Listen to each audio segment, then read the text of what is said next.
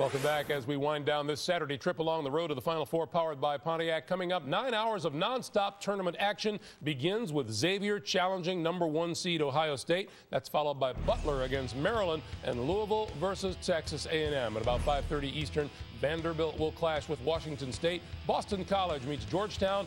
VCU squares off against Pittsburgh. And at about 8 Eastern tonight, Indiana faces UCLA. Michigan State battles top seed North Carolina. But first up, Xavier and Ohio State. It's almost useless to ask you if you think Ohio State's going to prevail because you always say yes. Yeah, I do feel like Ohio State will prevail. Actually, I think most of the higher seeds will prevail today.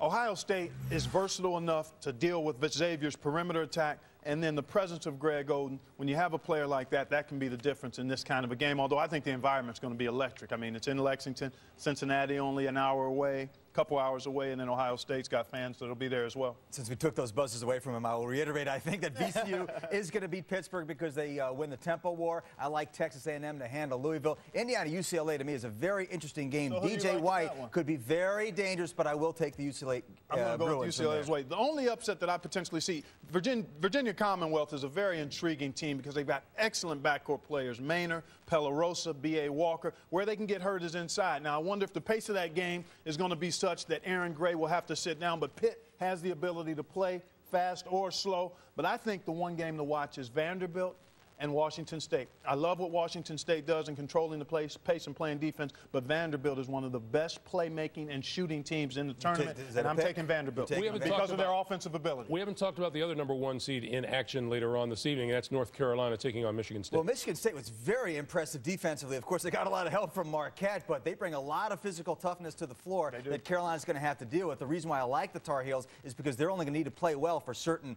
small minute stretches, and then, you know, when they go on those spurts, you know, they're really going to score a lot of points. Exactly. Michigan State doesn't have enough offensive firepower. They're going to have to play close to a perfect game in order to keep it manageable and have a chance. But I think Carolina is going to overwhelm them. I like Washington State over Vandy, by the way. And there's this old-time Big East matchup between BC and Georgetown. I like the Hoyas. Too much balance. Too much Hoyas. All right.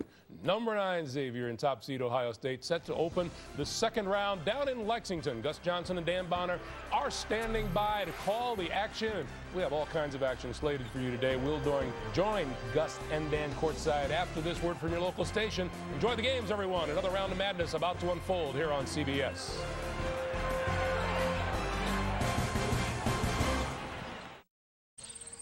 The serenity of Kentucky, horse country, will soon be shattered on the road to the Final Four. Ohio State, Xavier, in a battle for the Buckeye State. To the basket again, and he hits it.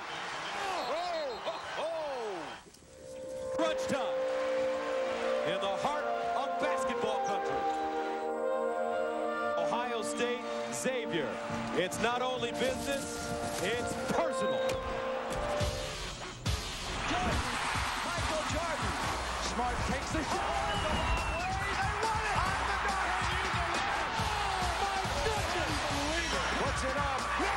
Dreams to come true. As good as it gets. You're looking live at legendary Rupp Arena, where this place is rocking already. #1 Ohio State against #9 Xavier for a trip to the Sweet 16. The winner to take on the winner of Virginia, Tennessee.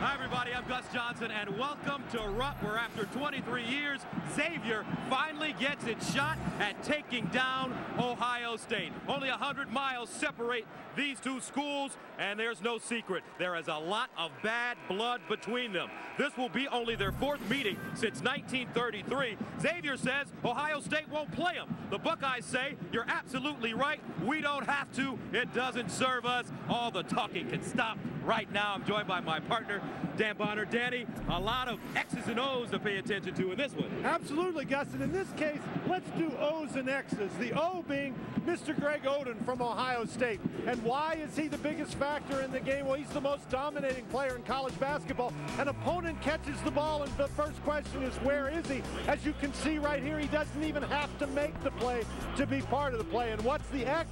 Well, the X is the X for Xavier. And the number is there's three. There are three seniors who have been to the Elite Eight, and then the three-point shooting. They've got to make them.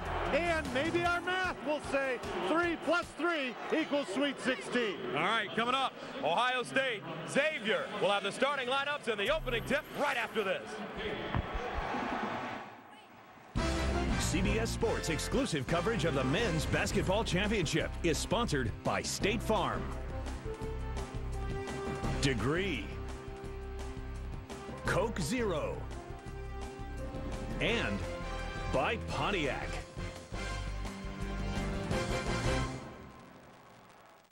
Here are 4 plays selected for the Pontiac game-changing performance. With the score tied and 5 seconds remaining, VCU's Eric Maynard delivered the game winner that eliminated Duke. Winthrop's Craig Bradshaw had 24 points against Notre Dame, including this 3 that sent the Eagles on a 13-2 run and eventual victory. In the first overtime of this year's tournament, Nevada's Ramon Sessions hit this layup with under a minute to play to seal the Wolfpack's win over Creighton. And Texas freshman Kevin Durant scored 27 against New Mexico State. Go to ncaasports.com/Pontiac now to vote for your favorite play. Pontiac will donate $5,000 to the winning school's General Scholarship Fund, and that school will become eligible for the $100,000 Pontiac game-changing performance of the tournament. Welcome back to Rupp Arena. 23,000 strong in attendance. It's a sellout and a full house. Gus Johnson along with Dan Bonner. Let's take a look at the lineups. Ohio State, Xavier, and take a look. Drew Lavender, he's their point guard, the transfer from Oklahoma.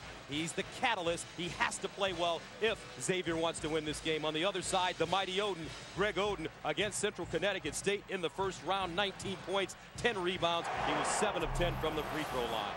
Sean Miller, head coach at Xavier. He was an assistant to Thad Matta when Thad Matta was the head coach at Xavier and led the Musketeers into the Elite Eight. They lost to Duke in Atlanta. Today's game is brought to you in high definition by Harris Corporation, the world leader in broadcast systems for high definition television and mobile media. Xavier, at the beginning of this tournament, said they wanted Ohio State. The Buckeyes say, you want us, you got us. And right now, between these two teams, nothing's standing but space and opportunity. Got to be careful what you wish for, and Xavier starts in the man-to-man defense. The point guard matchup going to be very impressive today. Here's Connolly, the freshman. Ivan Harris fired. Weak side rebound, and this goes to Burrell. So Xavier coming off a 79-77 win over BYU in the first round. Justin Dolman with 23 and 5 on 8 of 17 shooting in 33 minutes. He's got a Larry Bird-like release on his jump shot. Now Cole backing up on Oden. Jump hook. Oh!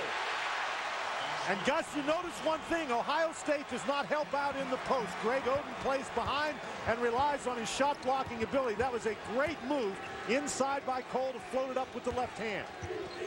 Buckeyes are the #1 team in the nation. #1 seed in the South. Oden, power dribble, gets to the cup. Halfway down, pops out. Snatched out of there by Cade. Xavier running now. Burrell scoreless against BYU the other day. Inside, Cole off the glass. Maybe a little too easy. He was against Harris that time. Oden calling for it again. Mike Conley. And this is the Iceman for them. Jamar Butler, such a strong, confident, quiet player. Lewis, counter. And Ohio State can kill you with that. Both Butler and Lewis are guys who can hit big three-point shots. Ohio State much more than Mike Conley and Greg Oden. Now Ohio State getting back. They're playing a zone. Play a 2-3 zone, mostly a man-to-man team, but they do play some zone. That allows Oden to wander in the middle. He's not tied down to one guy. Dolman is the zone buster. He fires. And halfway down, pops out. But with Oden in the middle of the zone, we could see it from where we were sitting. Dolman had to put a little bit of extra arc on that shot. Now Dolman, outlet to Lavender. He's great in transition. Straight to the bucket. Rejected. Picked up by Lewis. He's got Connolly. Conley beats Dolman.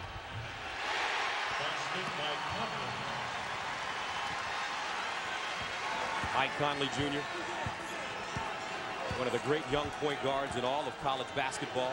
His father, Mike Conley Sr., a great long jumper and triple jumper, gold medalist in Barcelona in 1992.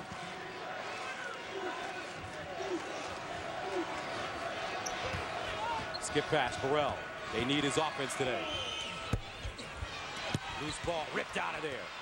Up strong and in. And that's Justin Cage. We talked before the game about the 3 seniors for Xavier, the guys who are on that run to the Elite Eight. Cole and Cage and Dolman, and both Cole and Cage have scored so far in this game. Xavier stays in the man-to-man. Cole trying to keep Oden as far from the basket as possible. And Lewis knocks one down off the dribble. Ron Lewis, a transfer from Bowling Green, gives Ohio State a 7-4 lead. You cannot afford to play off Lewis and Butler out on the perimeter. You have to make them drive the ball to the basket.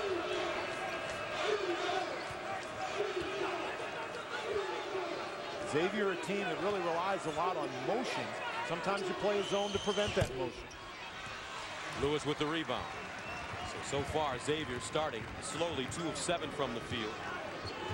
Here's Conley. Early shooting. Ohio State at 50%. Oden wants it, has great position. Draws a double team and a foul. Greg Oden.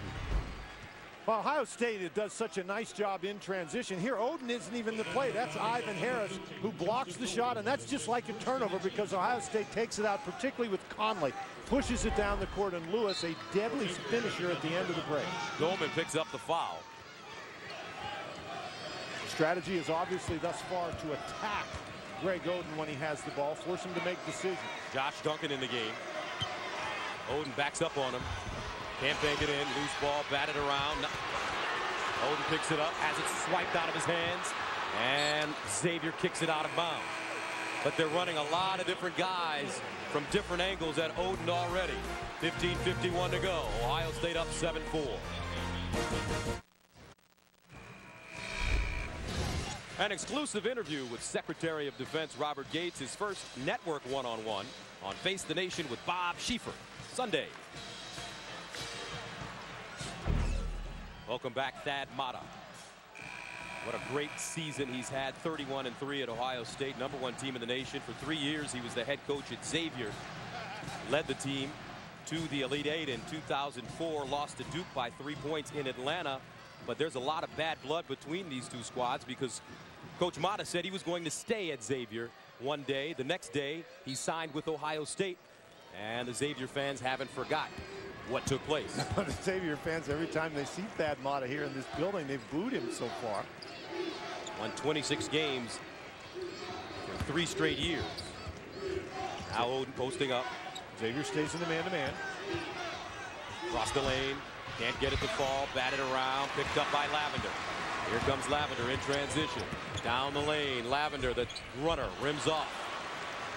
If Xavier's going to have a chance to win this game, Gus, they have to make shots like that. They've missed a couple of those transition runners, and all that allows Ohio State to do is get the ball out and go the other way. Lewis to the basket.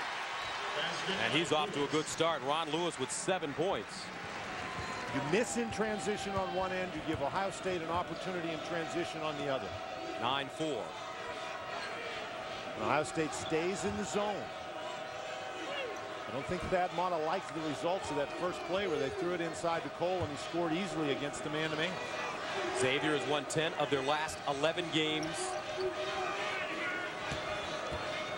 They fell to Rhode Island in the Atlantic 10 semifinals. Shot clock down, Burrell deep in the corner, short. No rhythm so far for Xavier. In the front court, Butler. He'll fire from there. Duncan with the rebound.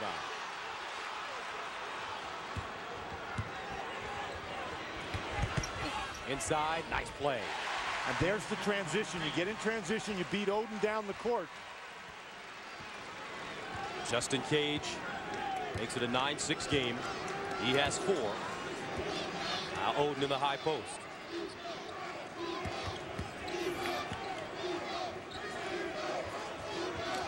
Oden jump hook. Off the heel and the foul. So far, Oden having some problems getting it to stay down. He's 0 for 4. One of the things that helps. Here's Oden. Here's the ball coming down the court. You want to get the ball down the court before Oden gets there. Nice job in transition by Xavier. And they've struggled in the half-court offense. Oden now going out. He struggled offensively early. Thad Matta really lobbying the referees hard. Thinks Oden is being fouled on the inside. The officiating has been terrific in this tournament and all season in college basketball, because they are allowing these players, especially the big guys, to play and be physical with each other. Back door, bam! Derek Brown, one of the most explosive young players in all of college basketball. And Ohio State its lead has been cut to 1. Connolly, the teardrop, no. Duncan going in, and there's a foul.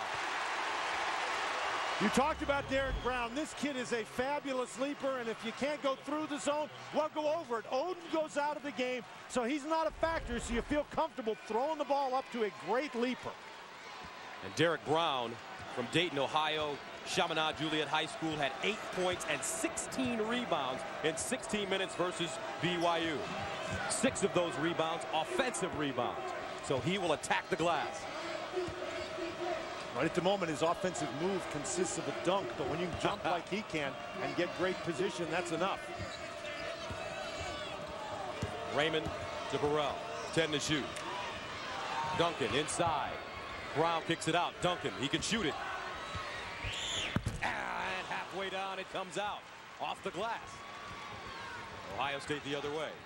Xavier's done a really nice job on their defensive board so far. Staying the man-to-man. Terwilliger in the game on the baseline. Short. Tipped up. Hunter can't get it. Tracked down Burrell.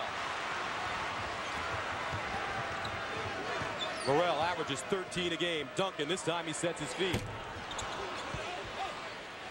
Both teams shooting poorly to start. Xavier 4 of 13. Ohio State 4 of 14. So much emotion in a game like this, though, Gus. It takes teams a while to get sort of calmed down and just start playing basketball. The jitters. Daquan Cook, great offensive player. Can't bank it down. Snatched out of there by Duncan. Here's Lavin. He's from Columbus. Rise and fire.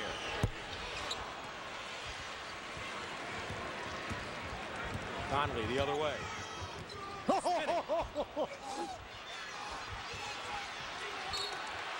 And we'll stay right here. Tight game so far. Both teams nervous. 11:46 to play in the first half. Ohio State up by a penny.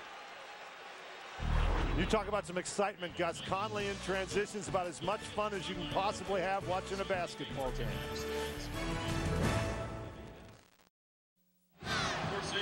See what fans have to say, or tell us why your team is the best. Post up now at CSTV.com.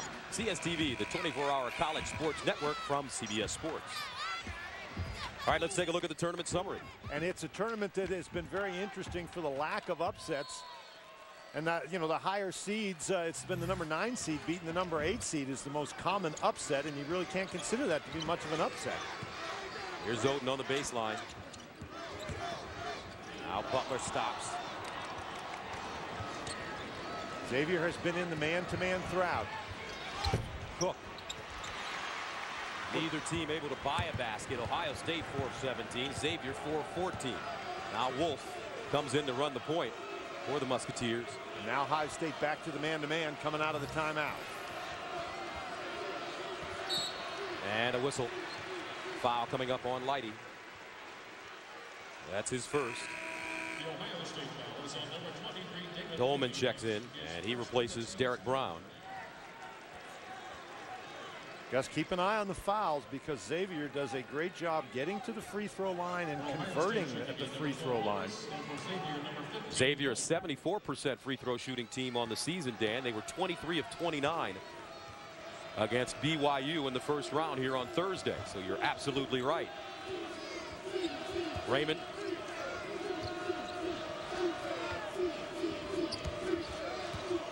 Dolman backs it up, 17 to shoot. Looking inside, lets it fly. Raymond got a hand on it, but can't track it down. Cook is there, but he steps on the sideline, out of bounds. Dolman is an excellent three-point shooter, Gus. That shot might have been one step out of his range, and he was shooting it over the outstretched hand of Greg Oden. And as we talked about Oden before, he makes a difference even if he doesn't get his hand on the ball. Both these teams tight to start this game. They haven't met since 1984 in the NIT Xavier winning that game, so it's been 23 years. They've met 3 times since 1933.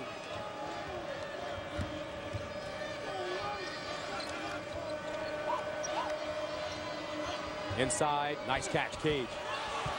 12 to shoot, backs it up. Now Wolf with the step on the baseline. Short, and he gets the bounce. First of all, the rims here are great.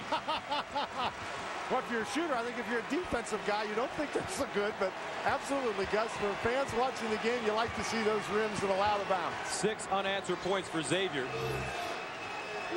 10-9. And a whistle and a foul. Tomorrow on CBS, a detective discovers his wife's killer on a new episode of Cold Case starring Catherine Morris. Tomorrow at 9, 8 Central on CBS. That's what we have going on here, Gus, a cold case.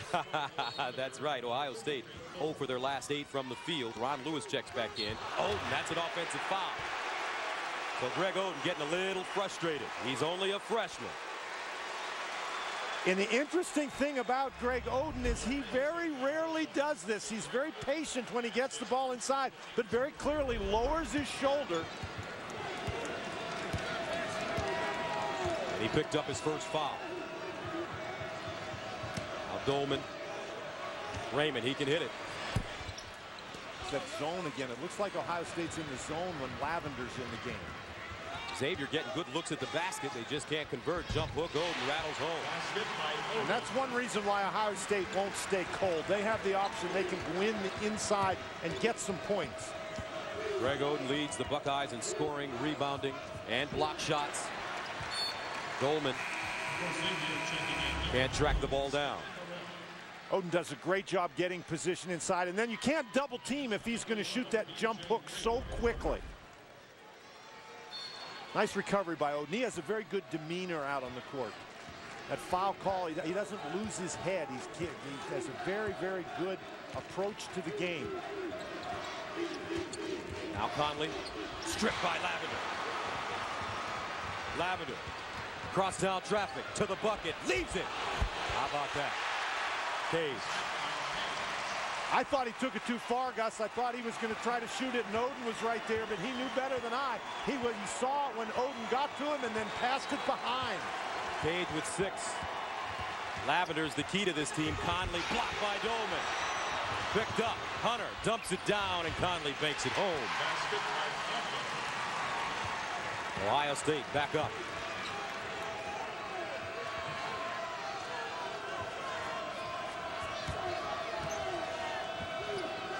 Bounce pass, Cage, and he's fouled from behind.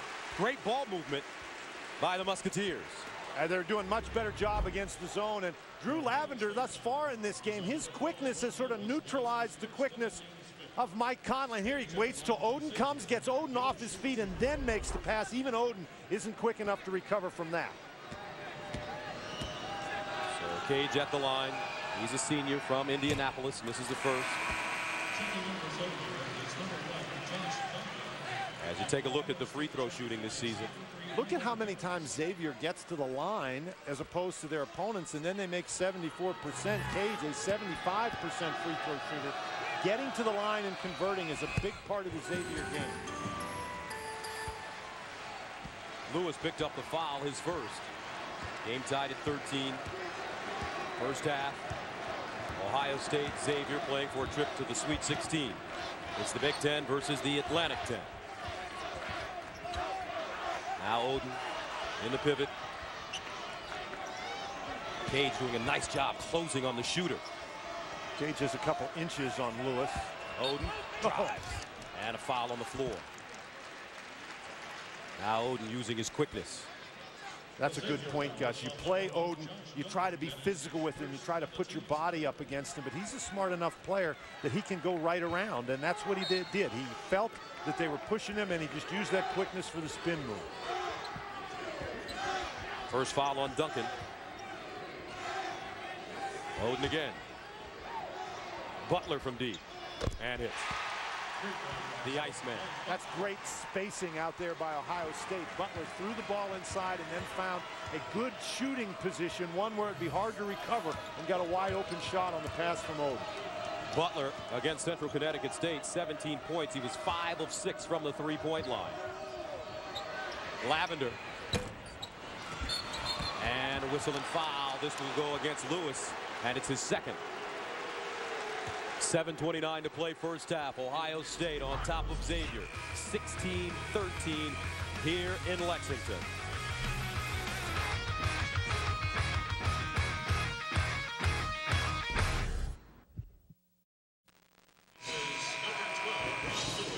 Welcome back as we take a look at the game summary. Both of these teams are a little nervous as this one gets ready to start. Gus Johnson along with Dan Bonner, and Xavier's still in this game, Danny. You talked about it. They had to hit threes, but they're still in even though they haven't done a good job. You're correct, but I think if they're going to actually come around and win the game, they're going to have to start making threes. They've done a great job on the backboard so far. Very few second chance opportunities for Ohio State. And the Buckeyes get back into that zone. Lavender, Burrell, Dolman, along with Duncan and Cage. Here's Burrell, long jump shot off the mark. Xavier 0 for 7 from the three-point line, 6 of 20 overall, 30%. Now Cook posted. Tough shot. Oden with the offensive rebound. Struck his hands by Lavender. Lavender with numbers. Blocked by Connolly. Great play. Connolly, the outlet pass. Butler lets it go and hits. That is twice now in this game we've seen Xavier have a shot blocked in transition, and Ohio State answers. You'd better find Butler beyond that three-point line. Jamar Butler, so cold with his game. As you take a look at the bracket, the winner takes on the winner of Virginia, Tennessee. 19-13 Buckeyes.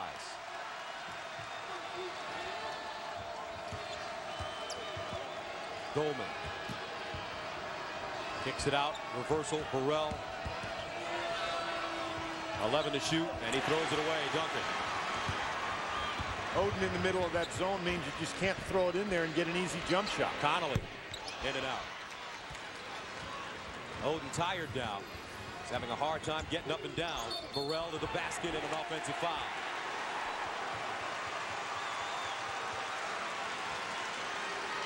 Gus, a little earlier we talked about Ohio State and the amount of space. Watch over here on this side of the court. Just two players. Butler throws the ball inside to Oden, and watch how he moves. He moves away from the play so he can get the pass back, and the man can't recover quickly, and he gets a wide open three. So Greg Oden will take a blow. Terwilliger replaces him. Oden leaves. He's 1 of 5 from the field, 2 points, 2 rebounds. And a whistle away from the ball. They and we'll go against Brown. Yeah, yes. Derek Brown. When Derek Brown is on the floor, good things happen. Oh, they sure do. This young man, the folks at Xavier think he may be the next big star at Xavier. They've had some big ones in the past. David West, Jermaine Sato, Lionel Chalmers. James Posey. James Posey, exactly. Ivan Harris can really shoot the basketball when he's in rhythm. Terwilliger, good passer. Butler kicks it out. Cook. Daquan Cook has really struggled with his shot lately. Yeah, over the last 7 or 8 games, his numbers not very good. Only averaging about 5 points. He's out of Dayton Dunbar High School. Now Oden out of the game, so they switch back to the man-to-man. Should be some penetration opportunities now for Lavender. Runs a pick and roll. Dolman, he's been very quiet. Off the dribble now. Strong to the bucket. On that first basket for Dolman. On that Elite 8 team that we talked about, Dolman was a freshman, and he was sort of a designated three-point shooter, but as his career has gone on, he's developed a complete game. Can't make that driving move, though, with Oden in the game. The season-high 29 against Rhode Island. Now Conley really working that in-and-out dribble. Really worked that screen effectively. Lavender tried, but he just wasn't able to get around. Dolman dumps it down. Brown, and a whistle and foul on the baseline. Aerial coverage of today's game is brought to you by Goodyear.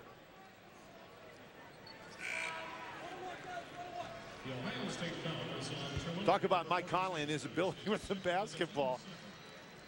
He's so quick. He appeared to be going to one way, and Lavender went that way, and then actually got caught up with his own man, and Conley came back the other way.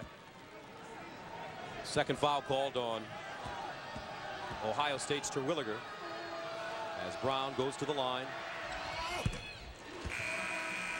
Derek Brown, a freshman from Dayton, shoots 70% from the field. He came into this tournament 73 of 104. Greg Oden returns.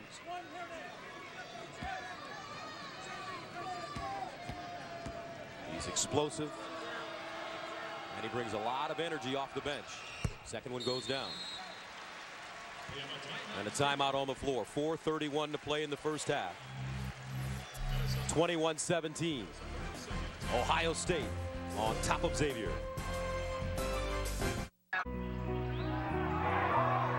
Look out! What a finish! A tradition unlike any other. The Masters on CBS. Buckeyes with the 21-17 lead over Xavier here in the first half. Sean Miller, Thad Matta, they're not just friends, they're best friends. Thad Matta saying that Sean is my best friend in life. They coached together at Miami of Ohio, rather, as assistants under Herb Sendek in 1995, sharing an office. And when Sean came to Xavier, he didn't have a place to live for a month, so he, his wife Amy, his two kids, and his child on the way all stayed at Coach Matta's house for that month.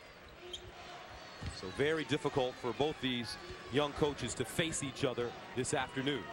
And one of the difficulties with their players facing off, Gus, is each guy knows the other one's philosophy and way of thinking intimately.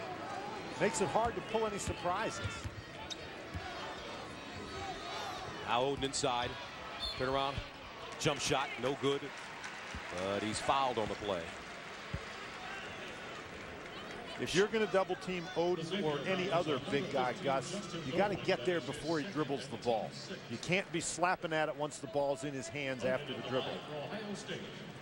For Greg Oden, he can use his right hand or he can use his left hand.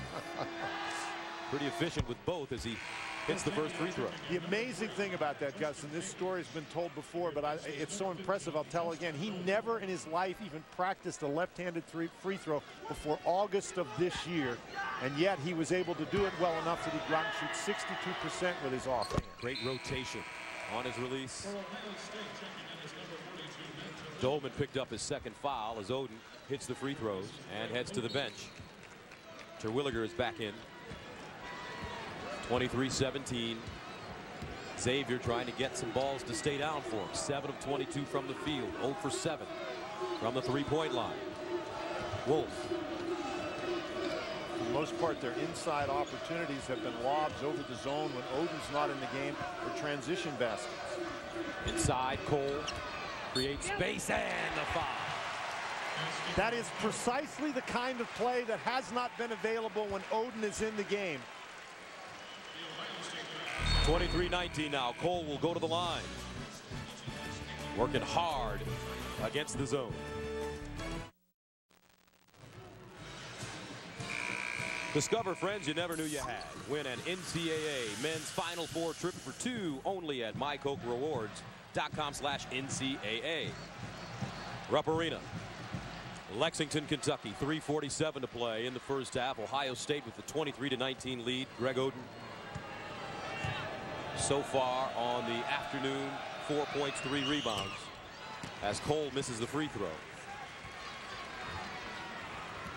Been a herky-jerky first half. Really has been. Nobody able to get any offensive rhythm.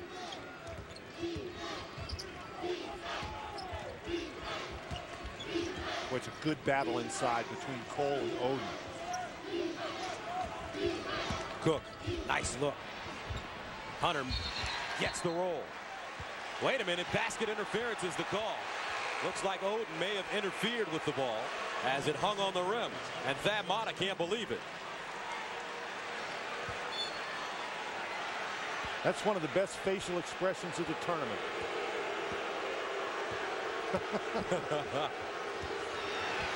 And the Musketeers turn it over. Conley. 4 turnovers for Xavier, 5 for Ohio State. Now Oden posting Duncan.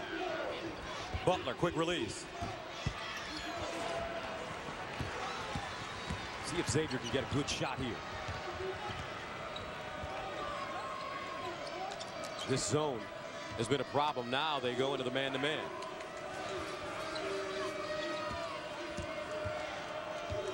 With Oden in the game, though, Xavier just hasn't been able to get anything close to the basket. Duncan steps back and hits. And that is critical. Duncan is a guy who can be a very, very effective outside shooter. If he makes that basket consistently, that pulls Oden away, and that really helps the Musketeers. He came into this tournament shooting 38% from the three-point line, 37 of 97, and traveling violation against Cook. But let's go back to the basket interference a couple of plays ago. Well, this is a tough thing where the guy guarding Oden has to come and help, and he looked like he really did get his fingertips on it while it was on the rim. He also appeared to know it and try to pull away at the last second without much success. 23-22. Back to the zone. If you're Xavier, this is where you want to be. Absolutely. You haven't shot the ball well, and amazingly enough, you're only down 1 point with 2 minutes to go. With a chance to take the lead here. Burrell on the baseline, and he's pushed. Hunter pushes him. And don't forget, coming up at halftime, our crew in New York will break it down for you. Greg Gumbel, Clark Kellogg, and Seth Davis. Tournament news, DJ and Darryl, and also a Naismith watch update. Burrell at the line. Stanley Burrell, a junior from Indianapolis. He was 0 for 4 against BYU, misses the free throw. When uncharacteristically, Xavier's struggling from the free throw line today. They're only 6. Yeah. Conley, and a foul.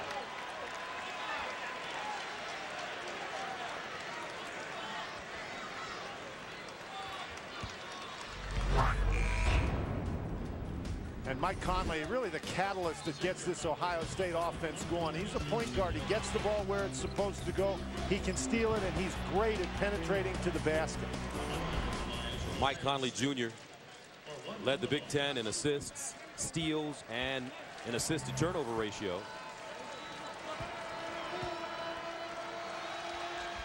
As he hits the first, he's a 65% free throw shooter. There's his dad, Mike Conley Sr., the Olympian, gold medalist.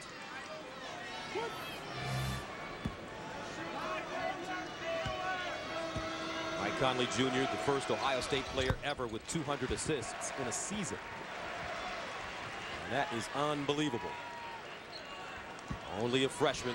Duncan picked up his second foul, 25-22.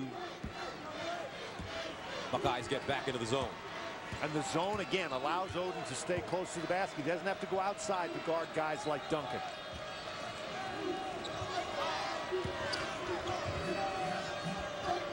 Nice look, Duncan, and he missed the layup. That's the presence of Greg Oden right there. He caught the ball, and he was thinking, where is he? Butler from deep.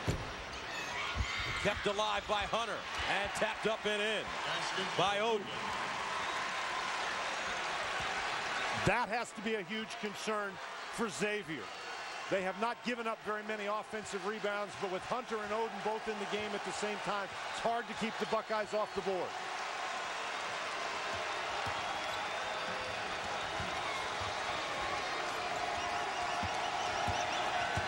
Under a minute to go. Duncan lets it fly and hits. That's the problem. He was too close to the basket. Move him out a little bit. And he knew Oden was under the basket, so he didn't have to deal with that. That is a huge basket by Duncan. Ohio State appeared to be on one of their patented runs, and that's how you stop a run. You put the ball in the goal. Duncan had the big layup against BYU to give the Musketeers a 77-75 lead. Xavier now in a 1-3-1 trap here. Shot clock, game clock about the same. Butler. You don't want him just to hold the ball for the last shot. 7 to shoot. Conley down the lane, the runner, no! And it goes up and in. Looks like it may have been basket interference, not this time. The calls always even out in the end. And that's the end of the first half. Ohio State with a 29-25 lead. Let's take another look at that last basket. Very difficult to use something like a 1-3-1 trap against Mike Conley. Just takes the ball hard to the basket. And there's that offensive rebounding again. That is a tough call. I'm glad I'm not the one who has to make it. Looks like he did touch it. 29-25. We'll send you to Greg Gumbel with AT&T at the half after this message and a word from your local station. You're watching CBS Sports, home of the men's NCAA basketball championship.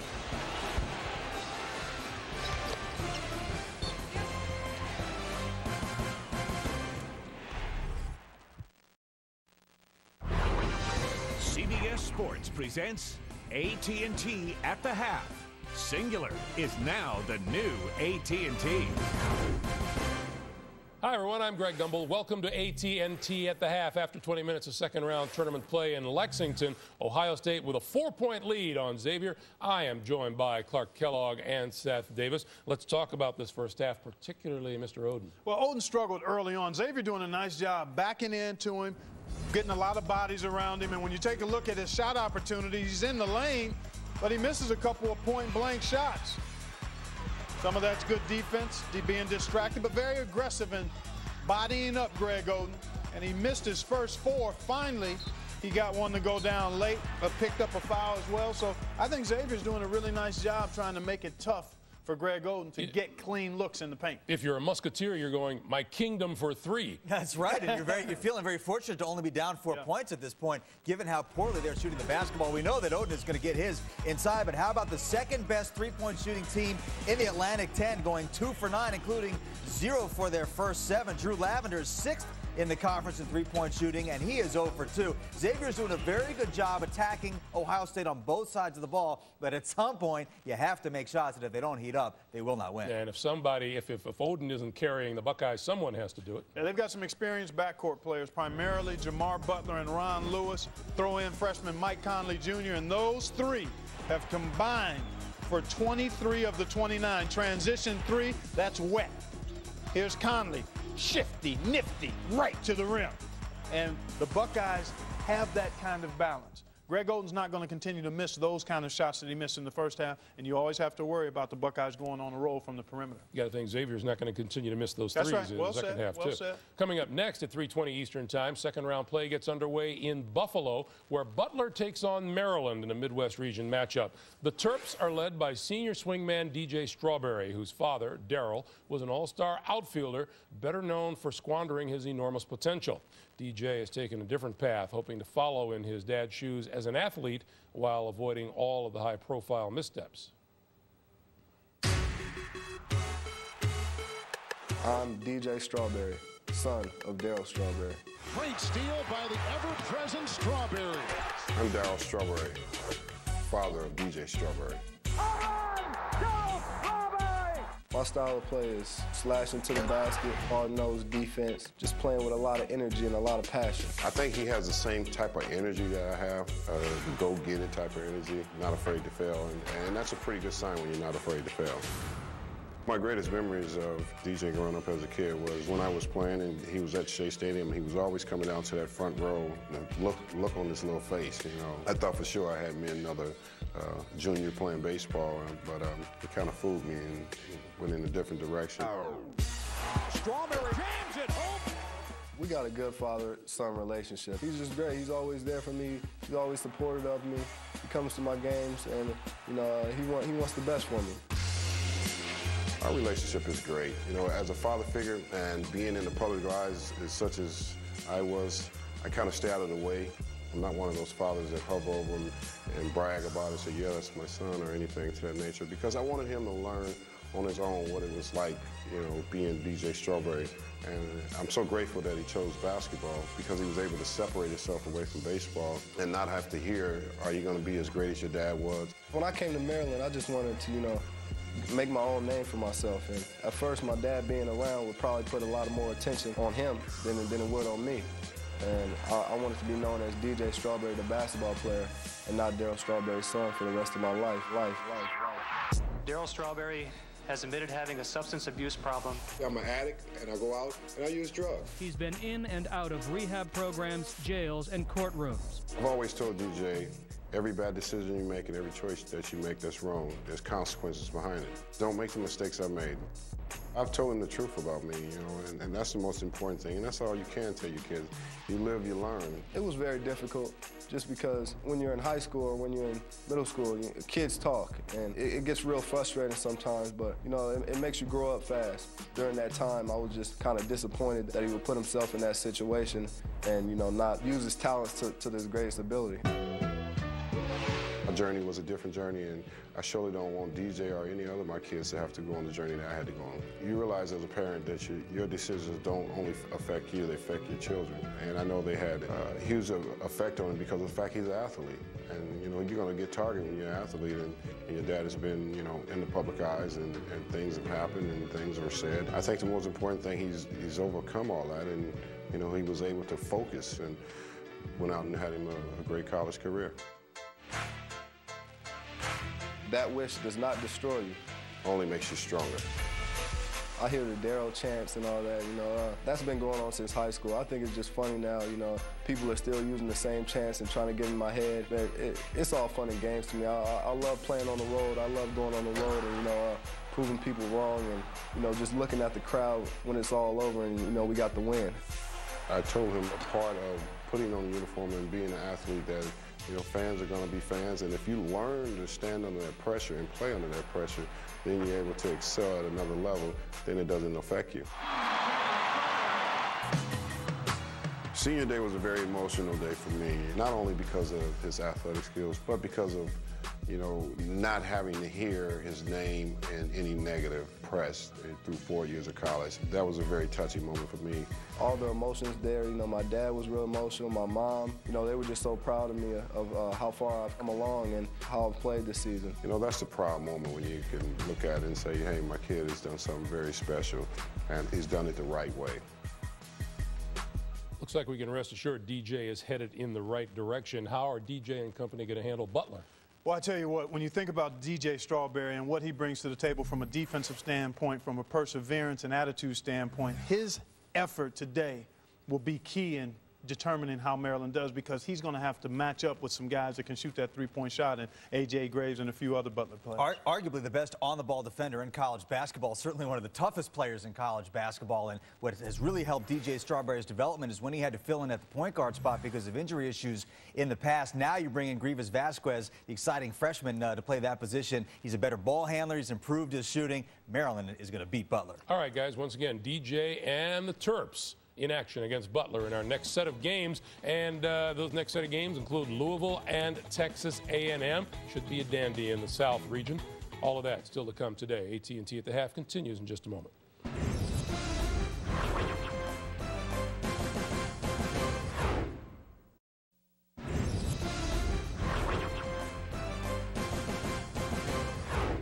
Welcome back, everyone. Time now for another installment of the Naismith Watch, presented by AT&T. You can't include a group without including AC Law. You certainly can't, partner. This guy has been terrific all season long. Big-time shot maker, big-time playmaker, 18 points a game. He is splendid, and most importantly, he's a guy who does it when his team needs it most. They call him Captain Clutch for good reason. Text the word VOTE to 87654 on your AT&T or Singular Wireless phone to register. Voting for the 2007 Naismith Trophy winner begins when the 4 finalists are announced tomorrow afternoon. Now, games still to come later on this evening include Vanderbilt, Washington State, BC, Georgetown, and Virginia Commonwealth against Pittsburgh. And then we wrap up later on with Indiana, UCLA, and Michigan State, North Carolina. I know you guys are just chomping at the bit on the VCU Pitt game. Yeah, I'm looking forward to that. Contrasting styles, the perimeter play of VCU outstanding across the board. Will Pittsburgh be able to play small ball if necessary, or will they be able to establish Aaron Gray inside and allow him to dominate the paint? I just think VCU has some of that that George Mason magic dust from last year. It just seems that things are breaking their way, and they're making their outside shots, which has been a question mark. And I think Washington State was really impressive in their first-round win, even though I thought Oral Roberts might take it. But they got terrific production from a lot of different players. And Taylor Rochester, you don't hear a lot about him. He's the transfer from Tulane. Greg got healthy towards the end of the year. He's given him a big offensive lift. Watch out for Derek Byers and Shane Foster for Vanderbilt. All right, guys, thank you for joining us on AT&T at the half. We'll get you back to Gus and Dan for the second half of Xavier and Ohio State after this. CBS Sports presents AT&T at the half. Singular is now the new AT&T. Phil Mickelson, the champion, 2006 at Augusta. A tradition unlike any other. The Masters on CBS. Halftime in Lexington, Ohio State with the lead. Vote for your Pontiac game-changing performance of each round. Nearly $150,000 of scholarship contributions is on the line. Vote now at ncaasports.com/Pontiac. And now here is the in-game box score provided by CSTV.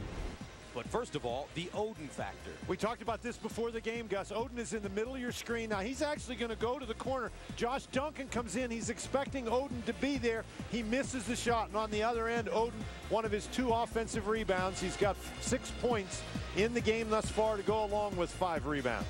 And now we're ready for our in-game box score powered by CSTV, the 24-hour college sports channel from CBS. As we look at that box score, Gus, the big factor, look at Burrell and Lavender, the starting backcourt for Xavier, 0 points. Conley, Lewis, Butler, the starting backcourt for Ohio State, 23 points. So 23-0 starting backcourts. 29-25, Buckeyes with the lead at the break. Coming up the second half from Lexington.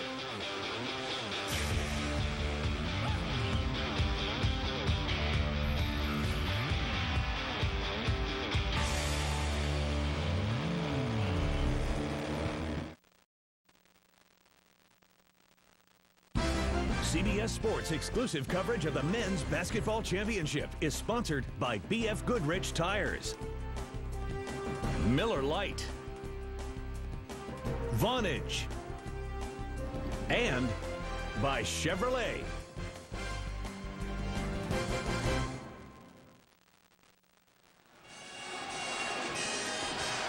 Welcome back to Rupp Arena. Tight game here, 29-25. Ohio State with the lead. Gus Johnson along with Dan Bonner, and welcome back to Rupp. And Danny, Xavier is still in this basketball game, and they haven't hit any shots. They really haven't, but what they have been able to do is they've held Ohio State to only 35% shooting. But right at the moment, Gus, they're like the little Dutch boy. They got the finger in the hole in the dike, but there's other holes starting to sprout out. They've got to start making some baskets. All right, Greg Oden in the first half, 6 points, 5 rebounds, 1 foul. And those other holes in the dike, Gus, are the offensive rebounding. Ohio State really picked it up in the last couple of minutes of the half using their inside power. The only way Xavier can counter that is to make shots. Dolman inside, turnaround fadeaway, got it. He's the key for Xavier. Justin Dolman, their leading scorer, averages 13 a game. He has 4 now. Also, Stanley Burrell was scoreless against BYU. He continues to struggle. Burrell scoreless in this game. You have to figure that eventually he'll get a couple to go. Well, certainly Sean Miller hopes so, because he told me yesterday they could not win if Burrell did not score. Now Burrell on the wing, guarded by Butler. Pick and roll, heads down the lane, throws it away. I think in that situation, guys, you have to attack Oden. 5 turnovers for Xavier. Harris a 3. Off the mark. Oden with the offensive rebound. Leans in, can't get it to fall. No call. Lavender pushing it. The kick. Dolman straight away. Pure. These are the Musketeers that we saw on Thursday. Dolman now with 7. Xavier up by a penny. Connolly poked out of his hands from behind. And it's last touch by Xavier. Oden does a great job getting position inside, and nobody drops their arms, Gus. Everybody keeps their arms up in the air so they don't swat at the ball, and as a result, Oden misses the shot, and there's no foul. Now that's a foul. A holding foul called Cole grabbing the back of Oden's jersey, and he picks up his first.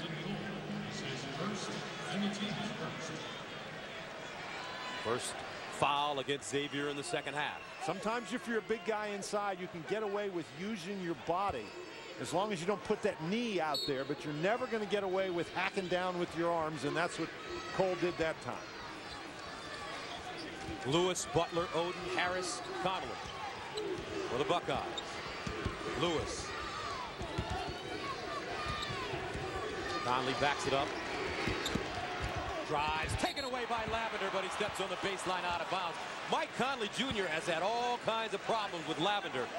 Lavender's defensive quickness has been remarkable tonight. Lavender does a great job watching when Conley exposes the basketball and knocking it away. But you know what? Conley doesn't mind. He keeps going after him. He's not worried by one bad play. He goes and gets the next play.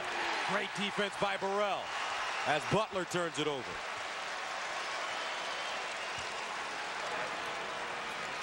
Seven turnovers for Ohio State. Now Lavender, Dolman, Burrell, Cole, Cage, Cole inside, blocked from behind. And they will tie it up. Possession arrow favoring the Buckeyes. Okay, maybe it's not a good idea to attack Oden inside. Here they try to do that. Pass inside and a very quick move by Cole. I'm sure he thought he had room, but that's why Oden is back there in the center of that zone.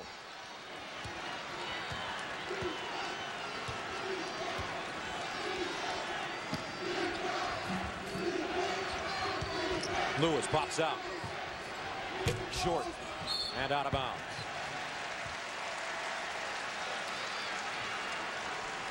Near the end of today's game, we'll select a Chevrolet player of the game from each team to honor their determination and outstanding play.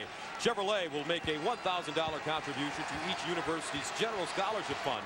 America's brand supports America's best. Chevy and American Revolution. 30-29 Xavier. The winner of this game advances to the Sweet 16. Dolman fires and hits again.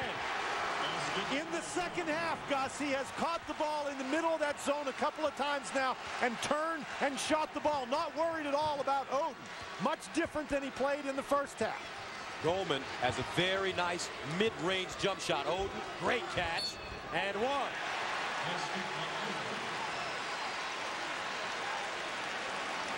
And now Oden directing traffic with one of his teammates. We talked about Dolman. He was on that, a starter on that Elite 8 team when he was a freshman. Catches the ball inside, goes right over Oden. You cannot play in front of Oden. That's an excellent pass inside. And he's telling his teammates, hey guys, let's get going. Dolman called for the foul, his third, as Cole has a conversation with Coach Miller. Greg Oden at the line. Free throw short. 32-31. In the front court. Cage driving and a whistle. That'll go on Oden his second. Playing defense with his arms as opposed to sliding with his feet. And Greg Oden picks up his second foul. He's much less intimidating out on the perimeter, though, Gus, when you have a chance to go around him. Now Burrell kicks it out. Dolman stripped and fouled.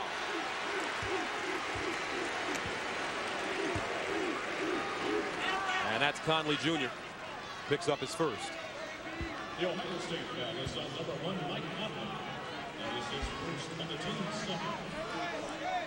Well, Duncan in the game now for Xavier. Dolman the inbounder. And he finds Lavender.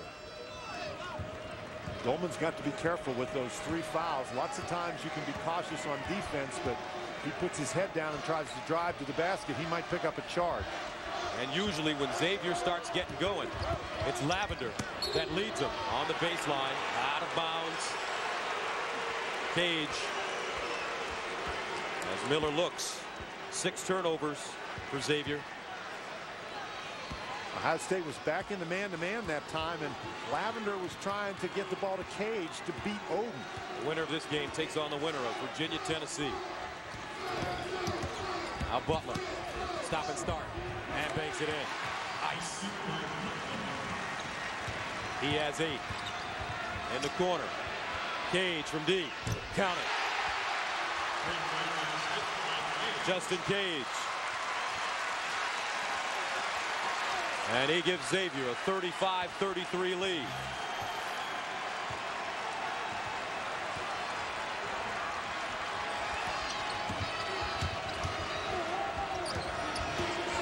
Now Conley pulls up. Right hand jump hook, no. Loose. Knocked out of bounds and will stay right here.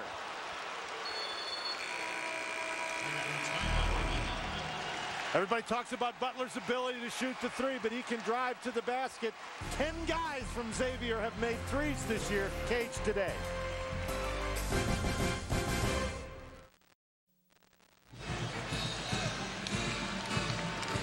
$15:59 to play in the second half. Xavier on top of Ohio State right now, and this is a special meeting for Drew Lavender and Ron Lewis. They're both from Columbus. They both played at Brookhaven High School in Columbus, where Coach Bruce Howard won the state title in 2002. They go off into the world. Lavender goes to Oklahoma. Lewis goes to Bowling Green. Lavender transfers to Xavier. Lewis transfers to Ohio State. Now the former teammates are meeting each other here with a chance to go to the Sweet 16. Lewis's shot blocked. Burrell with a chance to get an easy one. Comes up short. Now 0 for 8 in the NCAA tournament. Lewis, and he's fouled. So Ron Lewis will go to the line. Gus, want to take a second here to wish our very best to Dave Gavitt, former Providence coach and Big East commissioner. He was here at this site working for NCAA radio and got sick, an upper respiratory infection. They took him to the hospital. We understand he's doing fine. He's probably watching the game. We just want to pass along our best wishes. Lewis at the line, makes the first. Foul was called on Duncan, his third. Here come the subs. And I talked to Lewis before the game. He said that he and Lavender had a chance to talk before the game, actually last night, and that they were looking forward to playing against each other. But you have to think that Coach Bruce Howard, who passed away 2 years after that team won the state championship at Brookhaven in 2002, Coach Howard must be hovering around somewhere, really happy about what he's seeing, his guys playing for two great schools in this big game. And Ohio State goes back to the man-to-man. Game tied at 35.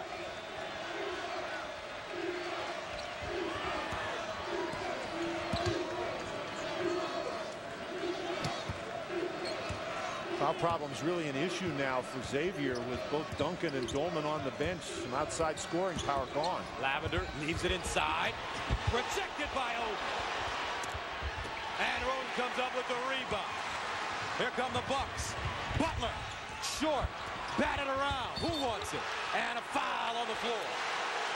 Going against Brown.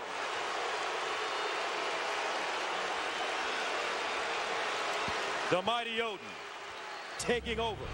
He is such a force on the inside. Now that time Lavender thought he had Oden. Oden came to him, but did you see how quickly Oden came down, turned around, blocked the shot, then he got the rebound. Inside Oden. Nice catch. Missed the layup, gets it back, and now a whistle. Let's see. And this will go against Xavier.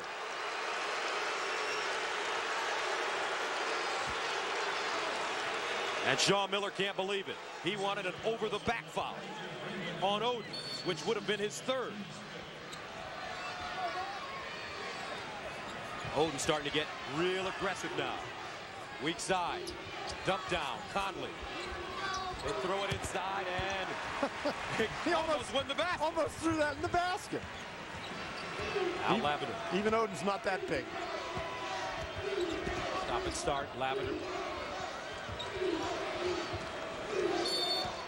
And a timeout call by Sean Miller. Dolman getting ready to check back into the game. Ohio State Xavier tied up at 35.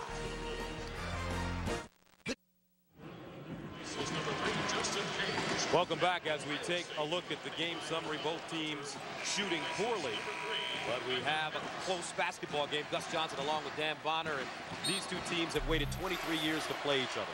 Well, they sure have, and I think the weight is more on Xavier's part than Ohio State, the small private school against the big state institution.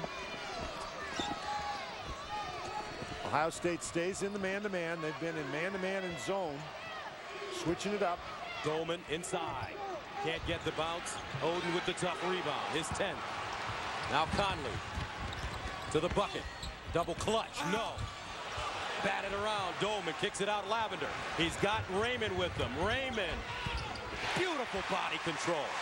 As Lavender puts that one on a dime. Xavier goes up by a deuce. Lewis thinking about it. And hits. Ron Lewis is a ball player. 38-37. He has 12. Gus, you said it correctly. You could see clearly he was thinking about it. The defense has to get out there and make him drive.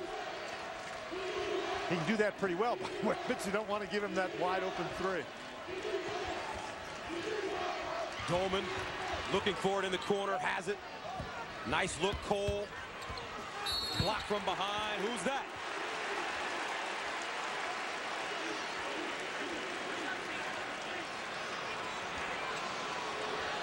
And the foul is going to go on Hunter.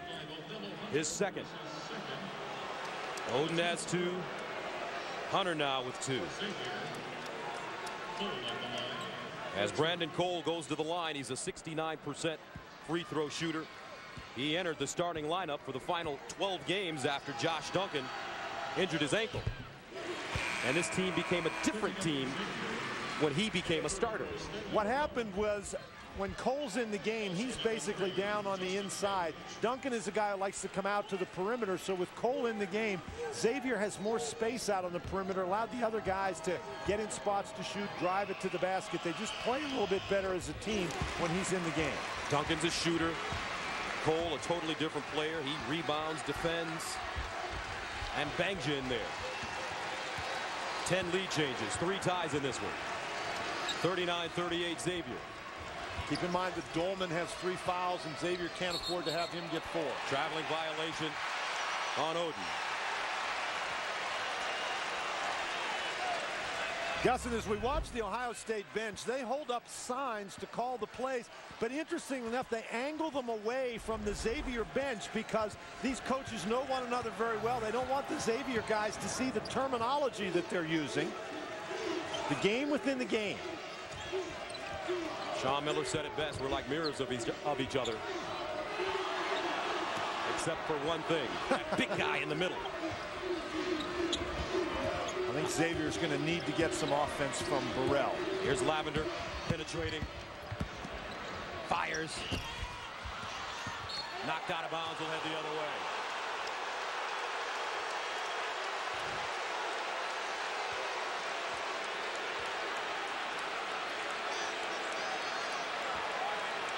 John Cal, Les Jones, Mike Wood. The 3 officials.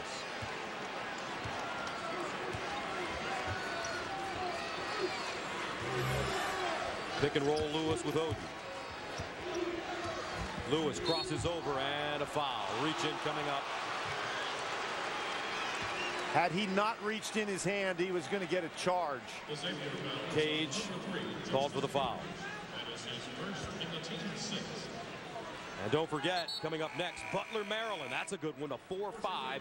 And then Rick Pitino and the Cardinals against Billy Gillespie's Aggies from Texas A&M. That one could be brutal. Pitino's team doing such a nice job in the first round against Stanford, pressing Lewis. The scoop. Dolman clears it. That's a good one-on-one matchup for Ohio State out on the perimeter. Lewis can take Cage. He just didn't finish. Now Lavender guarded by Conley. Still no points from the starting Xavier backcourt. Duncan wide open. Short. Butler. Oden. And one.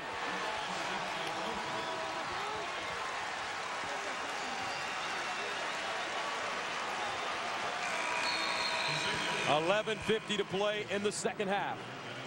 Ohio State takes a 40-39 lead.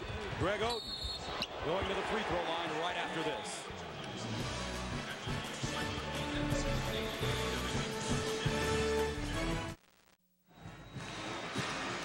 Aerial coverage of today's game is brought to you by Goodyear. 40-39, Ohio State with the lead over Xavier. 11:50 to play in the second half. Drew Lavender had 17 points, 5 assists, 4 rebounds, and 3 turnovers against BYU on Thursday. He had 2 points at halftime, Dan. He came out in the second half and really got his game going. Right now, he's scoreless. Gus, and I thought that was a key factor in the game. But what he was able to do in that second half the other night against BYU is take the ball down into the lane and score on those little runners, and he hasn't even attempted that with Oden standing there in the middle. Gage. What a great job by Conley to come over and help. Dolman kicks it down. Duncan's got to hit some, and does. Duncan's going to be wide open for that. On dribble penetration, he has 9 3-3s. And Xavier reclaims the lead, 42-41. He's the kid that hit the big shot against BYU to give Xavier the lead late in the game. Xavier stays in the man-to-man. Here's that matchup we talked about, Lewis against Cade. Dolman tracks it down on the Lewis miss. Here comes Lavender. Leaves it. Dolman lets it go. Duncan with the rebound. And he's fouled.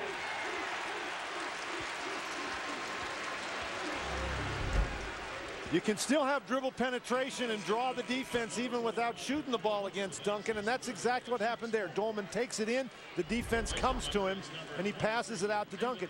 You know, with Oden in the middle, I don't know why the defense would collapse that much. That's a good point. Third foul on Hunter. In the backcourt is Lavender. Lavender, Duncan, Cage, Dolman, Burrell. Xavier still not getting anything from Burrell.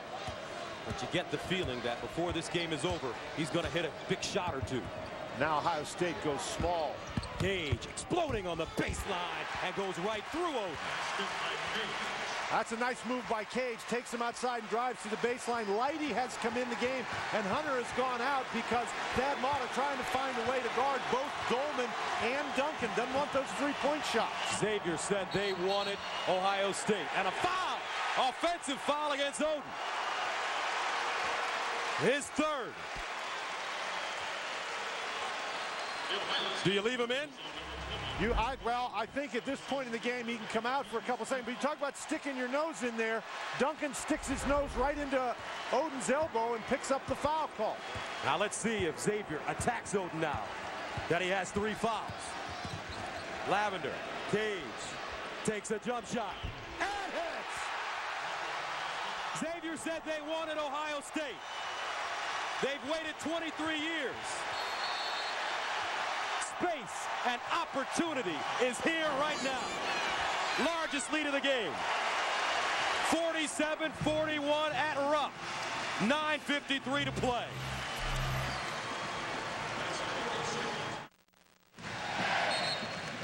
(47-41) Xavier a 9 against Ohio State.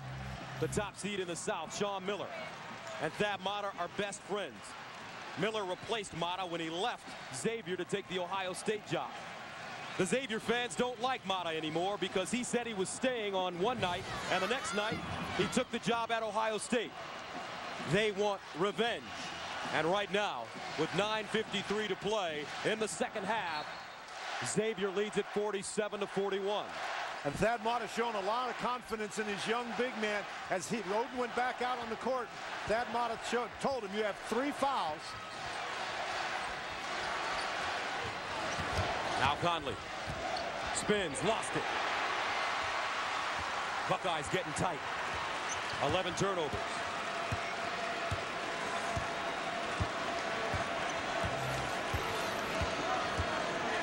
Pick and roll Lavender. Cage has been terrific. Trying to isolate him on the side against Oden. Cage pops out. Oden has 3 fouls. Dolman goes up high, and Lewis ties him up. The possession arrow favors Xavier. Boy, Thad Matta's head, or his heart had to be right up in his mouth there. As we take a look at the series history, this is the 4th meeting. First meeting in 1933, last meeting in 1984. That is a 30-second timeout. 9:08 to play, second half. Xavier with a 47-41 lead.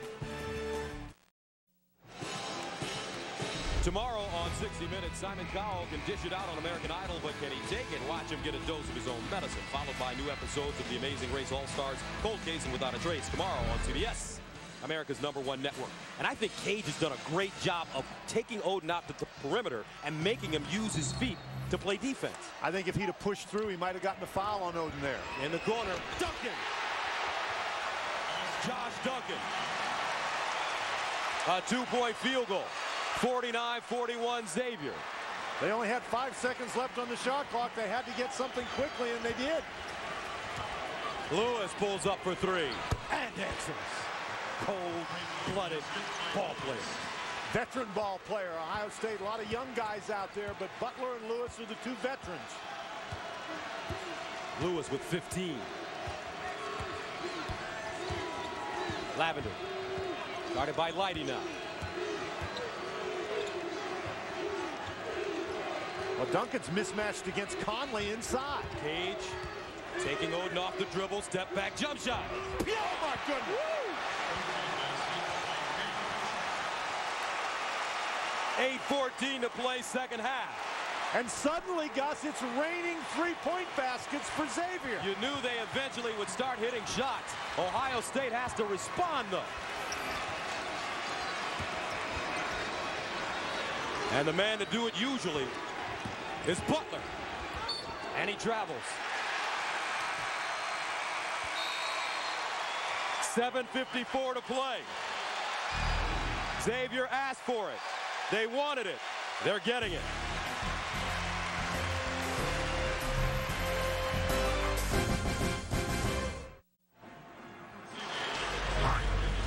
We talked about the X factor being 3 veterans and 3-point shots. Well, one of those veterans is Justin Cage, and he has hit 3 3-point baskets in the second half to lead Xavier to this 8-point lead. 7 of 7 overall, 3 of 3 from beyond the arc. In the second half, Xavier is 10 of 18 from the field. Ohio State 5 of 16. Al Dolman, along with Lavender, Cage, Cole, and Burrell. Ohio State stays with the small lineup, and they need to use the small lineup to put more pressure on the basketball. 8 to shoot. Lavender has to hurry now. 4 to shoot. Lavender, fall away. Got it! Woo!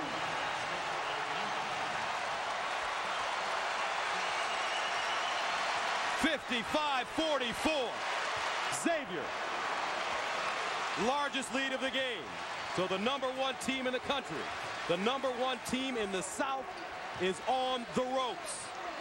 We'll see what they're made of right now. Lewis, short. Oden with the rebound, and he sticks it in. There's plenty of time left. Ohio State does not need to force shots like that one. The big guy inside, throw him the ball. They didn't throw it to him. He went to get it himself and score. Here comes little Drew Lavender from Columbus, Ohio. Dolman, senior. You don't want to lose your aggressiveness here if you're Xavier. You want to keep attacking, take good shots. They work the shot clock down. Pick and roll. Lavender, stop and start. Inside, Cole, lost it, picked up. Conley leaves it for Butler. 55-48. Sean Miller tells his guys just to calm down. They want to run their offense. It's too early to start running time off the clock.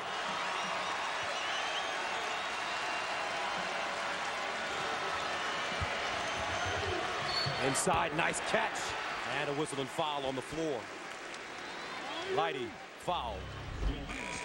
Drew Lavender, this is with no time left on the shot clock, and he just drills it from 3. His first basket of the game, and Greg Oden can't get the ball in the set offense, so he just with 3 guys around his feet. What a play that is.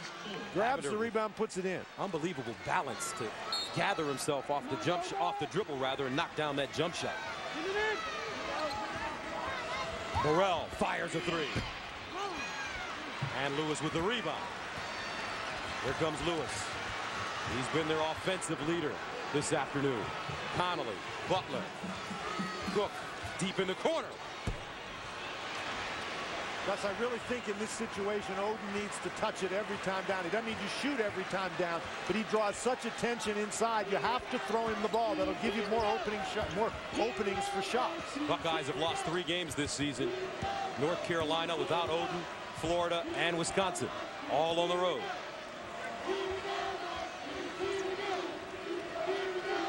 Burrell. Cage steps back. Now gets to the bucket and a foul. He's been doing it all afternoon, and that's the 4th foul on Oden with 5 minutes to go. And now he has to sit. Xavier is doing a great job spreading the court out, getting Oden in isolation situations against Cage. That time, Cage did follow through. He didn't stop, and as a result, he draws the 4th foul.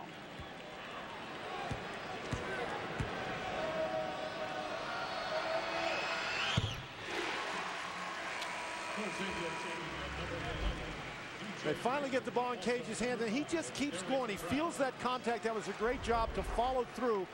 Even though that shot had no chance of going in, you've got to force the referee to blow the whistle in that situation. So Thad Matta not substituting, and he's going to leave Greg Oden in the game. 20 points for Cage. Gutsy call for Matta. 57-48. Connolly. They're looking inside for Oden. He has it. Drop step, and he's fouled. And that is why Thad Matta left him in the game. He's confident that his big man can be careful on the defensive end, but on the offensive end, he needs him inside so they can throw him the ball. He can't guard Cage anymore, though, because Cage knows how to play him. Oden at the line, misses the front end. And Brown breaks it. Now Lavender.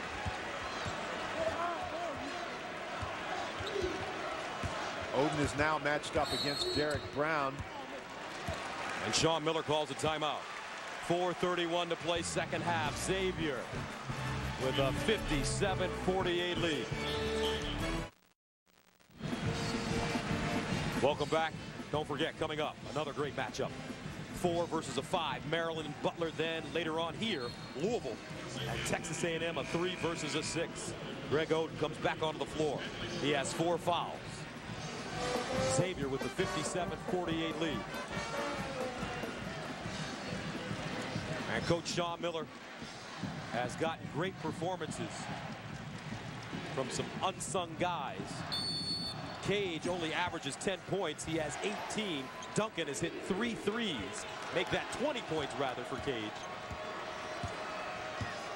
And during that timeout, Brown went out, Duncan came in, so now Oden has to guard an offensive threat on the perimeter.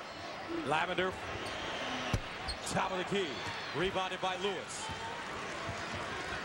No need for Ohio State to panic. They've got plenty of time, but they have to start getting good shots on offense. Lewis banks one in high. He has been awesome. 17 points and a timeout called by the Buckeyes. 57-50. Ron Lewis driving.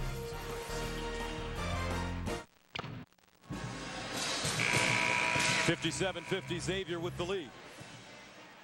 And it's an Ohio State team as you get a look at Sean Miller's bride sitting there in the stands. Look of concern on her face. And then to Thad Matta. Xavier needs to run its offense. There's still too much time left in the game to be worried about running time off the shot clock. You don't take bad shots, but you take the good shots that are available. Now, a very small lineup in the game for Ohio State.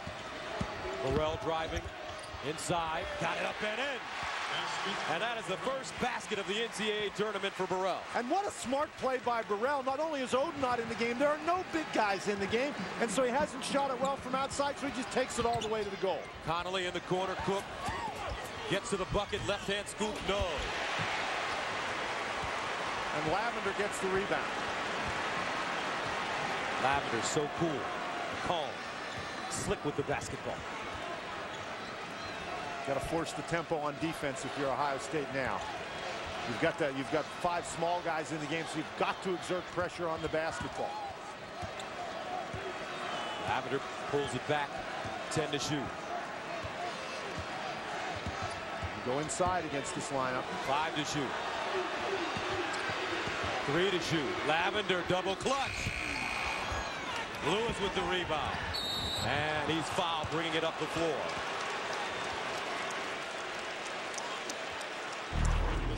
And Burrell has not scored a basket in this tournament, and that's an awfully big one for number 1. Xavier with a 59-50 lead, and a win today over Ohio State would be a big, big, big one. Obviously, there's a lot of bad blood, not between the players and him, but between the fans and, you know, Thad Matta and how he left and whatnot. So I know for a fact it'll mean the world to them if we can go out there and knock off Ohio State. Right now, they're doing it. 2 minutes and 54 seconds away. Thad Matta left Xavier. The reason that the bad blood is there because one night he said he was staying. The next night he was the head coach of the Buckeyes of Ohio State after leading the team to the Elite Eight. Lewis at the line. Sean Miller is his best friend. In the press conference yesterday, he said, Sean Miller, great coaches leave this program, and we've had some great coaches here. Gus, and I think that's the important point about Thad Matta. You talk about the fans being upset with him. He didn't exactly leave the cupboard bare. He left some good players and a great coach there. Yeah, Dan, but he went to Ohio State. I understand that. That's the problem. 59-52. An eternity remaining in this game. Ohio State with some pressure.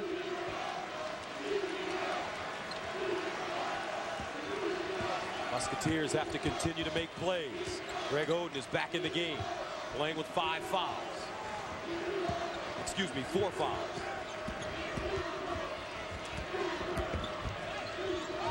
Dolman down the lane.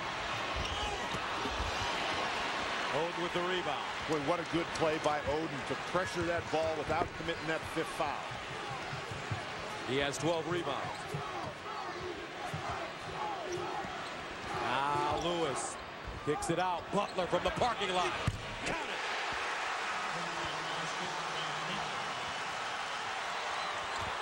And a steal. Connolly. Ohio State with another chance. Under 2 minutes to play. Lewis. He thought about it. His confidence is sky high right now. Lewis doesn't want to give it up. Cook. It's been tough going for the freshman all day. Now Lewis takes a look. Down the lane. Lewis up and one. Ron Lewis refusing to let his team down.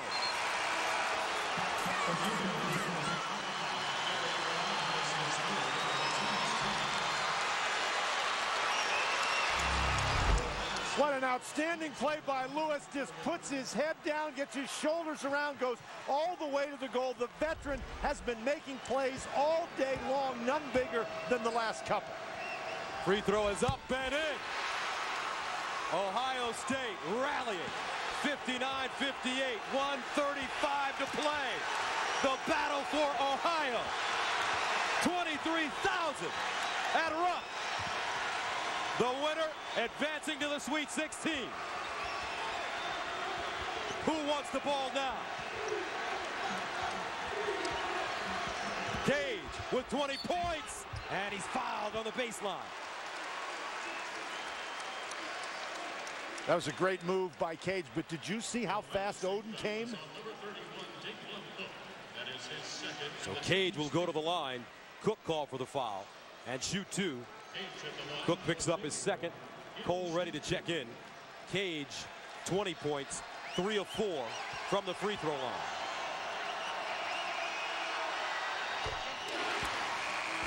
Remember what we said earlier in the game, Gus. Xavier does a great job from the free throw line. They don't mind being there with the game on the line. 8 of 11 today. Second free throw, Cage. Got it. Senior from Naptown. 61-58. Here's Conley. Must score situation for Ohio State. Butler inside. Conley for three. Rims off. Losing a foul. Good call on the baseline. Cole clipped Greg Oden.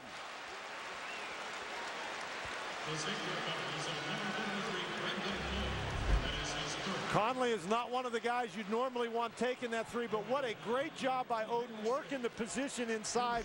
Cole grabs onto him now. Oden has to make the free throws. Shooting with his right hand. Missed his last two. Xavier, 59.5 seconds away.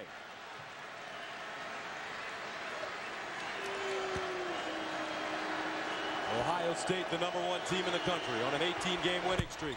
Second free throw good. Full court pressure now. Lavender has been excellent with the basketball. You have time to get a stop without a foul. Burrell, skip pass. Dolman in no man's land, and a timeout rather called by Xavier. 43.3 remaining, 61-59. Back after this.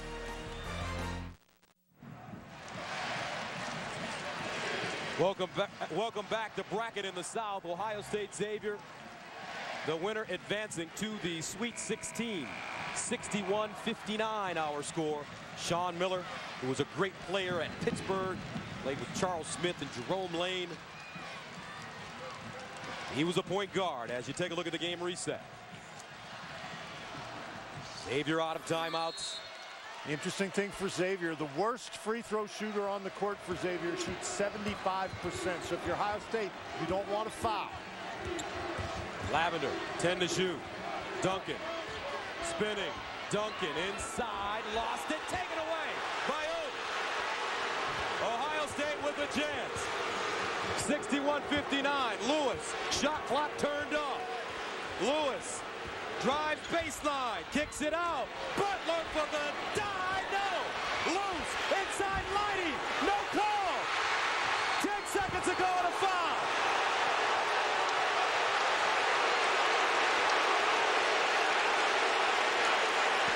And Cage will go to the line. Oden picks up his 5th foul. That's a good look, and what a scramble underneath the basket. Lighty, I think, just lost his footing on the inside. Oden had really no choice at that point. Wow.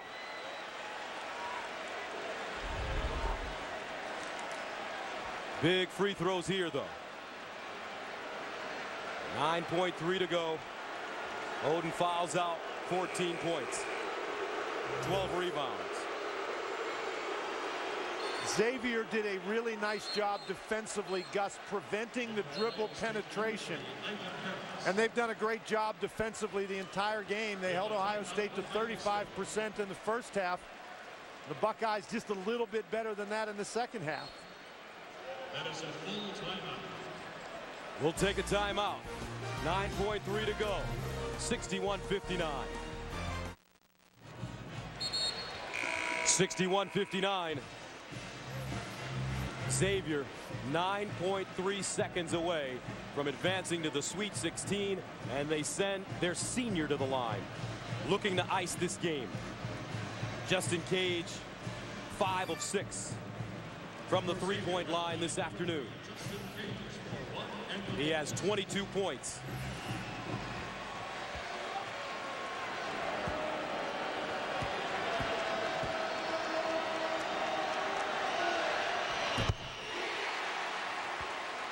Amy Miller, Sean's wife, takes a deep breath.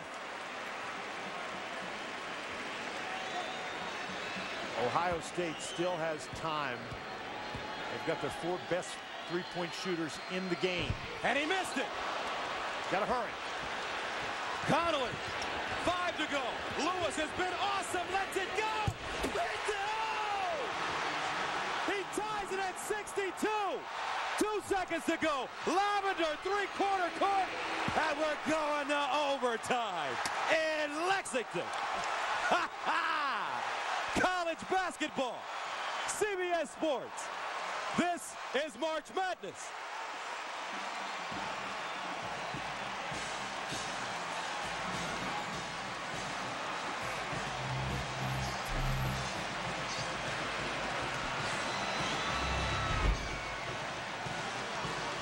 They've got their 4 best three-point shooters in the game. Some screens, Gus, but that is a long, long three-point basket.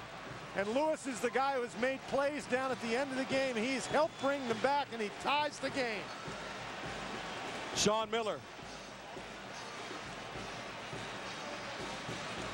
Wow.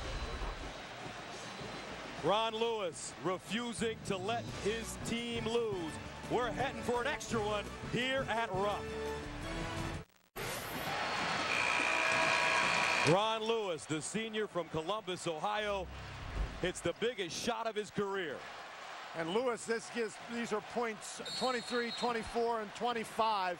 What an outstanding afternoon he's had. But now Ohio State gets new life, but they'll have to do it without one of their best players. Greg Oden has fouled out of this game.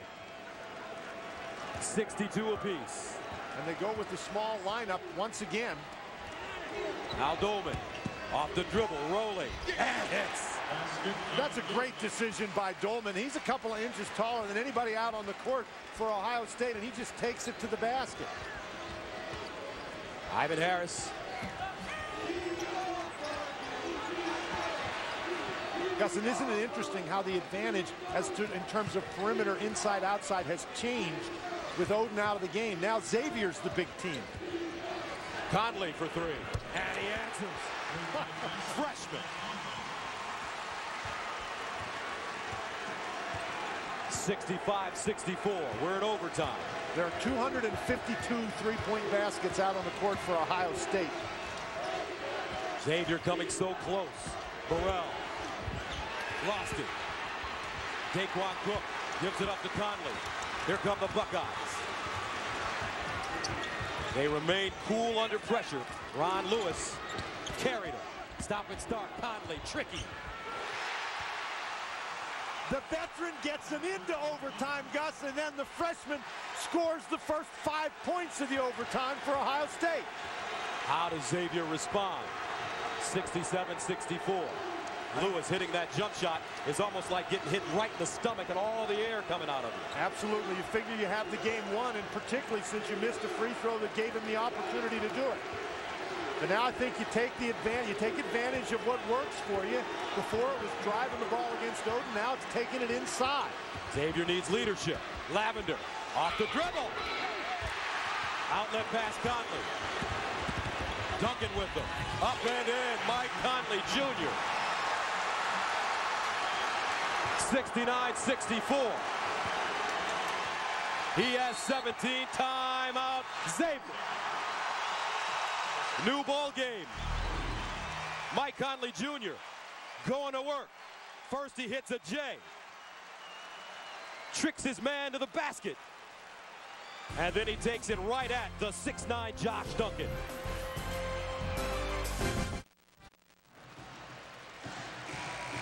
Greg Oden is fouled out of this game as you take a look at the game reset. Ohio State with 7 unanswered points, all coming from freshman Mike Conley Jr. So Xavier has to figure something out. What Xavier has to do is use their inside advantage. There's still plenty of time left in this game. Al Lavender with Dolman. Dolman trying to post up Lewis. Oh, what a great play by Lewis. You know, even though you have that inside advantage, if you get good pressure on the ball, it's hard for the guards to find the inside players. Ohio State did a nice job that time. Dolman throws it into the backcourt to Lavender. 69-64. Overtime. Lavender guarded by Lewis. Takes them in the corner. Raymond short. Weak side rebound goes to Butler. Now the small lineup is going to present some matchup problems for Xavier, but you've got to get a stop. Daquan Cook answers. Huge basket for the freshman from Dayton. His first basket of the game. 72-64. And a foul.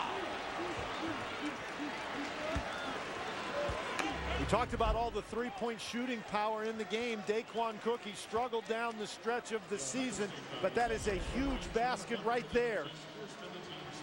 And this is what Ohio State has done all season long, Gus. Maybe not in as dramatic a fashion as this, but they get themselves in a little bit of a trouble situation, and they hit the gas and go on a spurt. For Xavier, checking at number 5, Derek Brown. So Brown comes in and replaces Raymond. And that foul shot right there, Gus, breaks a 10-0 Ohio State run. Just when they need it, they pull out the run. Greg Oden on the bench, fouling out. 14 points, 12 rebounds. Burrell. One more free throw.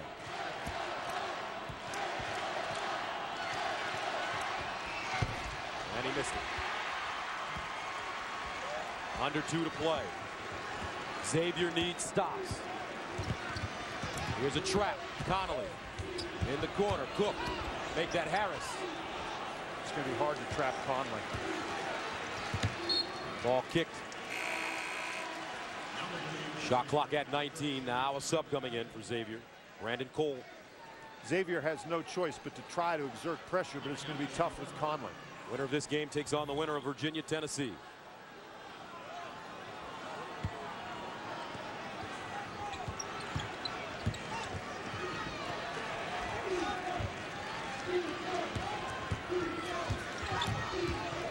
Conley.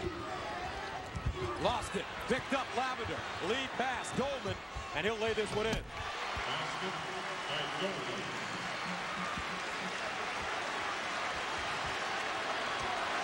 72-67. And a timeout called by Ohio State.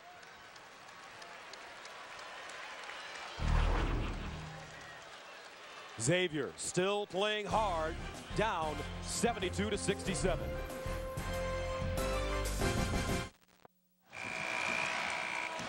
(72-67) Ohio State. And during the timeout, Mike Conley Jr. had to get a new wheel. And that's Amy Miller, Sean Miller's wife. Tells it all right there. Sean continuing to encourage his team on the floor. A lot of time left in this game, 72-67. We saw it with Ohio State. Conley Jr. Now Lewis, who hit the big three to send it into overtime. 18 on the shot clock. Conley Jr. to the basket and a foul. Overtime has belonged to Mike Conley Jr. Absolutely. He hit the first 3 baskets of the overtime. They were down by 2, and he hits that 3, and then he drives the ball to the basket. Then in transition, this is against a 6'9" player. He lays it in. Gets the first free throw. Mike Conley Jr. now with 18 points. He had 10 at halftime. There's his dad.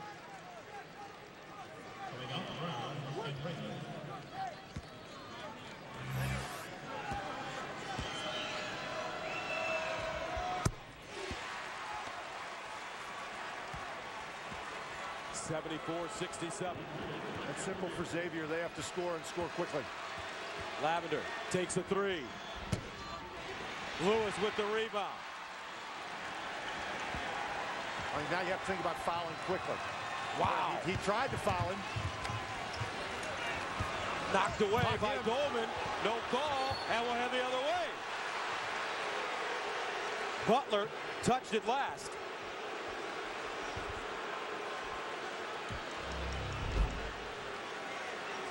Well, these guys are banging at one another. They just ran into each other. The ball had squirted away already at that point. Here's Duncan, has his shot blocked. Picked up by Daquan Cook. And Lewis is fouled. What a turn of events. Gustin, did you see who blocked that shot? It was Conley. Mike Conley Jr. Xavier seconds away from heading to the Sweet 16. Somehow, Ohio State managed to dig down deep. And the man at the free throw line right now has been the hero. Ron Lewis with the three-pointer to send it into overtime. Ron Lewis, 26 points, with Greg Oden on the bench, fouling out.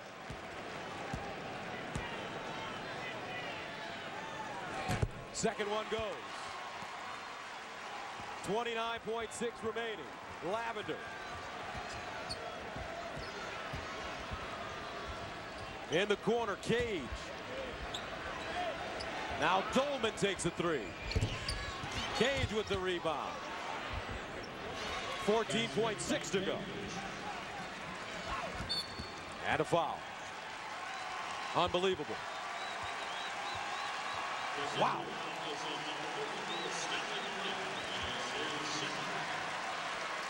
As they make the walk to the other end, Thad Matta coaching against his best friend, Sean Miller. Yesterday he said if they were to lose this game, he'd root for Xavier to go all the way to the Final Four and win the national championship. Ditto for Miller.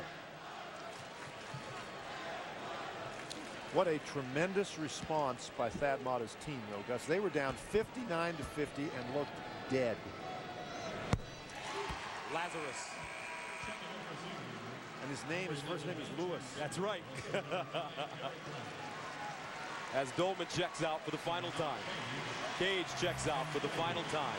What a game. Two great careers for these two seniors. Thad Matta can't even watch. He recruited those two young men. And he told us that he would feel badly if they lost the game. Lavender the other way. Tips it up and in with 6 seconds to go. Butler in the backcourt. Xavier backs off. One of the great comebacks of this year's NCAA tournament. Ohio State survives and advances as the two best friends embrace at center court. 78-71 the final from Rupp. And the Chevrolet players of the game. Justin Cage, the senior, 25 points, 8 of 8 from the field. Ron Lewis, he was money. 78-71 the final. We go back to the end of regulation. And a missed free throw by Xavier gives Ohio State the opportunity for deadly three-point shooters in the game. Lewis takes the long bomb and ties the game. Little weave out at the top. Everybody trying to get to Lewis. They can't do it. A long, long three-point basket. The Ohio State bench reacting to Ron Lewis's game-tying three. Fireworks at Rupp in the heart of college basketball as Ohio State defeats Xavier. Now let's go to Greg Gumbel. All right, Gus, thank you very much. So much to say in so little time, but boy, you heard it. First of all, we knew those Xavier three-point shooters were going to come alive in the second half. They did that, and as Dan Bonner said, that one missed free throw changed Ohio State's way of going back at the end of the game. Well, they had an opportunity, and you've got to give an awful lot of credit to Xavier, but Ohio State made some huge, huge shots, particularly Ron Lewis, throughout that comeback from a 9-point deficit with under 3 minutes to go, and then Conley took over in overtime. A senior hit the big shot for them, and the fact that they played so well in overtime without Greg Oden, that's what championship teams do. All right, we will recap all of this for you coming up in our halftime. And Maryland and Butler are 10-8 now, under 13 minutes in the first half. We're going to take you there, and those of you awaiting the second game in Lexington, Louisville and Texas A&M, they're going to tip at 4:03. If you're slated to see that game, we'll get you there in time for that tip. But meanwhile, we'll send you off to Buffalo after this word from your local station. Couple things. Number one is down the stretch in recent seasons, Michigan had gotten out to good starts, but were not able to close the deal and make runs, which is what the selection committee is looking at, your last 10 games. And in recent years, even though Michigan had some good starts, both in the non-conference and in the conference schedule, they kind of stumbled down the stretch, and that hurt them. And also, you're going to be judged by the players you recruited. Now Coach Amaker's had his own generation of recruits that have come of age, and he's on now his second generation of recruits in terms of the underclassmen. And if you haven't, by your fourth or fifth year, started to turn the corner, you may be given one more year. And actually, Coach Amaker was given the 6 years because of the program he inherited that had been hit by the violations and the sanctions. All right, Coach Lavin, indeed, a good take from you today. Tommy Amaker fired at Michigan, Ohio State, an overtime win. The Buckeyes right now at the podium addressing this incredible comeback. Thad Matta, head coach of Ohio State, at the podium. We go there live. And we'd like to open the session up with a statement from Coach Matta. Well, yeah, I think obviously we're very fortunate to be sitting up here first. Could not be prouder of what these guys did, of keeping their composure. You know, Xavier went on a blitz there to start the second half. They were making shots. Sean did a phenomenal job of moving us around and really toyed with the matchups. You know, when Lavender hit that three as the shot clock went off, the first time I thought, uh-oh, this isn't good. And to these guys' credit, they kept battling. And that's kind of been the theme, as I told these guys, we've been here before. And, you know, it's what I love about this team. They give you, as a coach, a lot of confidence. And I kept telling them, keep your confidence and make plays, and they did. And we will take your questions for the student athletes. Bob Down.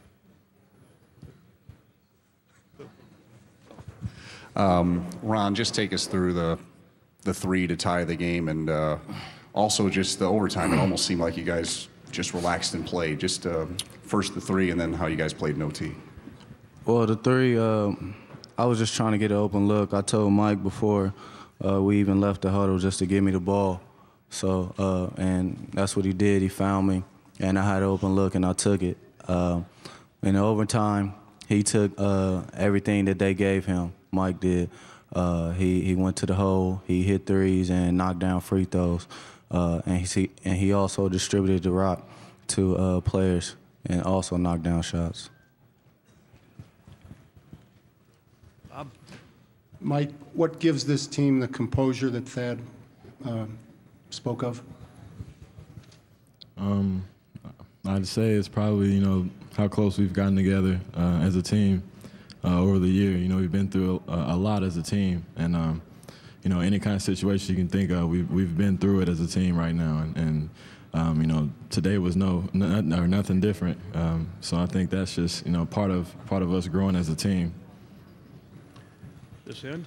Mike, when you guys were down by 9 points under 3 minutes left, what did Coach say to you in the huddle? Well, you know, not to try to get, you know, 9 points back in one possession. You know, take it one step at a time, and not try to force shots. And I think you know, we did a good job of getting open looks and penetrating and getting in foul trouble and things like that. And you know, we did a great job of stopping them in that little short stretch of a run we had. So I think that was the biggest part. Back here. Ron, would you discuss your conventional three-point play down the stretch, and also how your game changes if Greg was not in? He'd fouled out first time ever.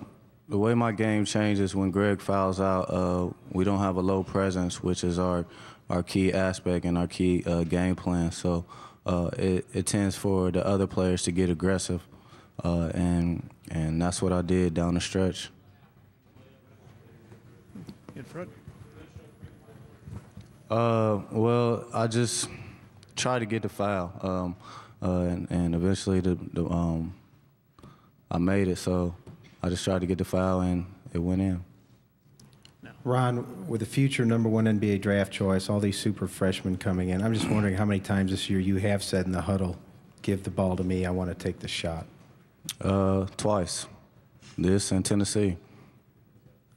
Could you just talk about your role in the team, you know, with all these guys coming in? Well, my role is just to get these guys together, get them ready for every game, and do what I need to do on the court. Rebound, make a shot when I have the open shot, and just keep winning basketball games for this team.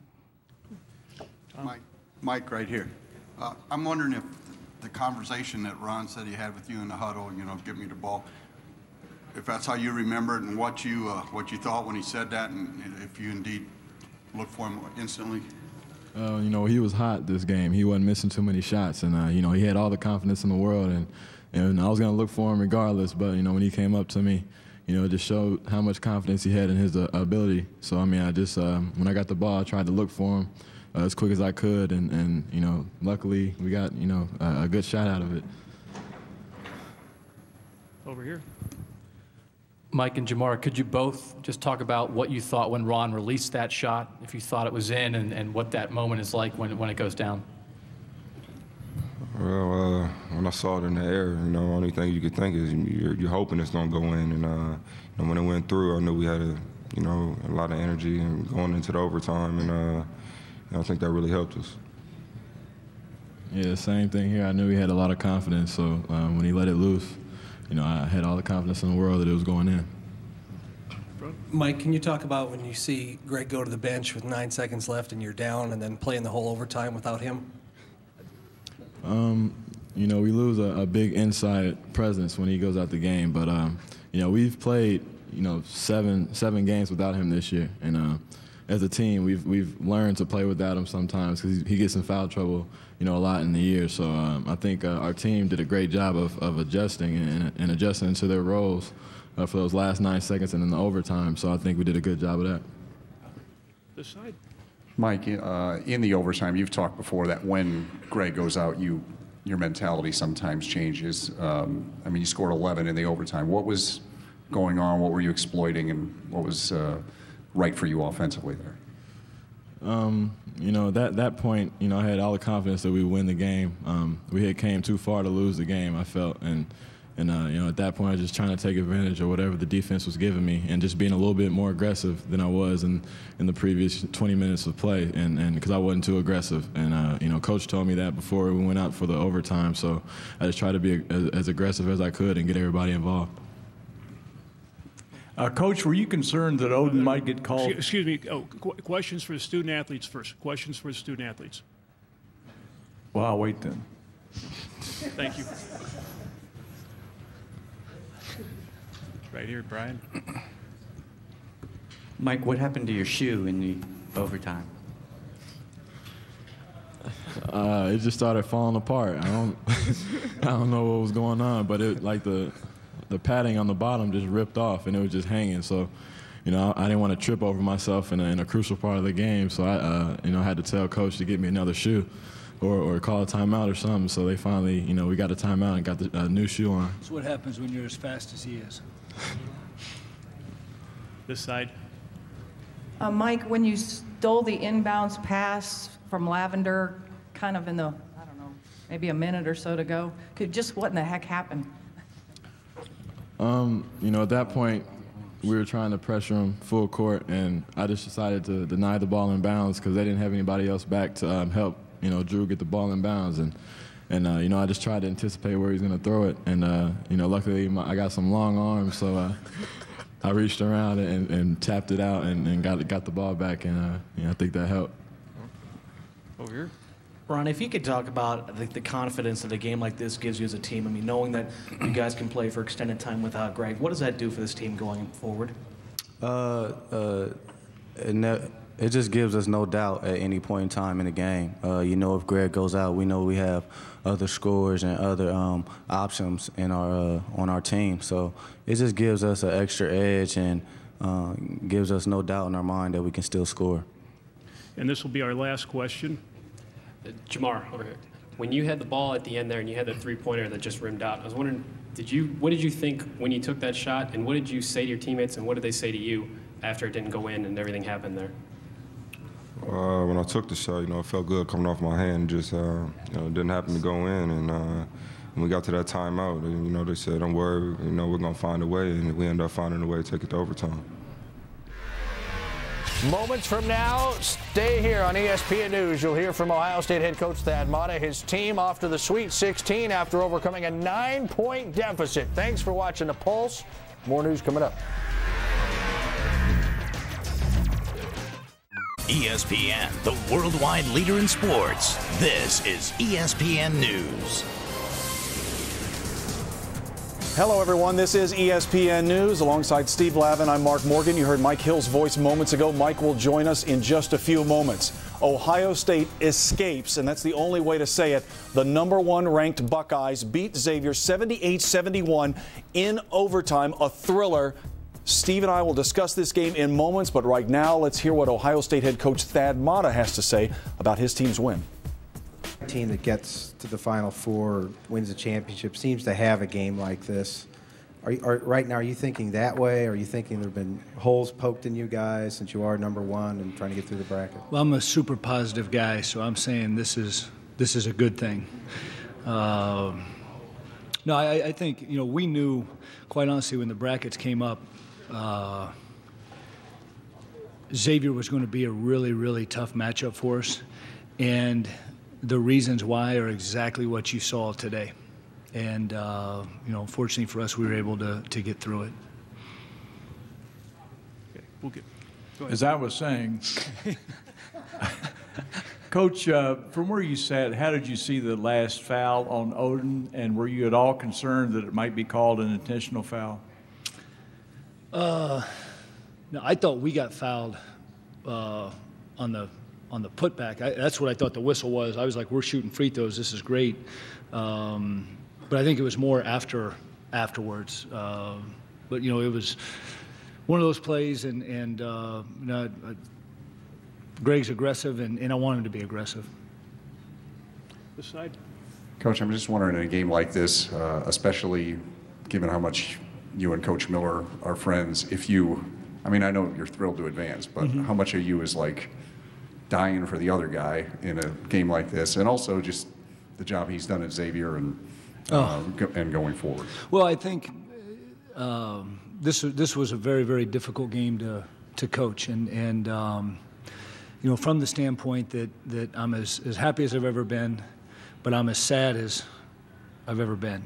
When you work with people, from Todd Licklider to Sean Miller, I couldn't be happier that two of our guys are in our family are in the Sweet 16, are in the round of 32, and I feel bad that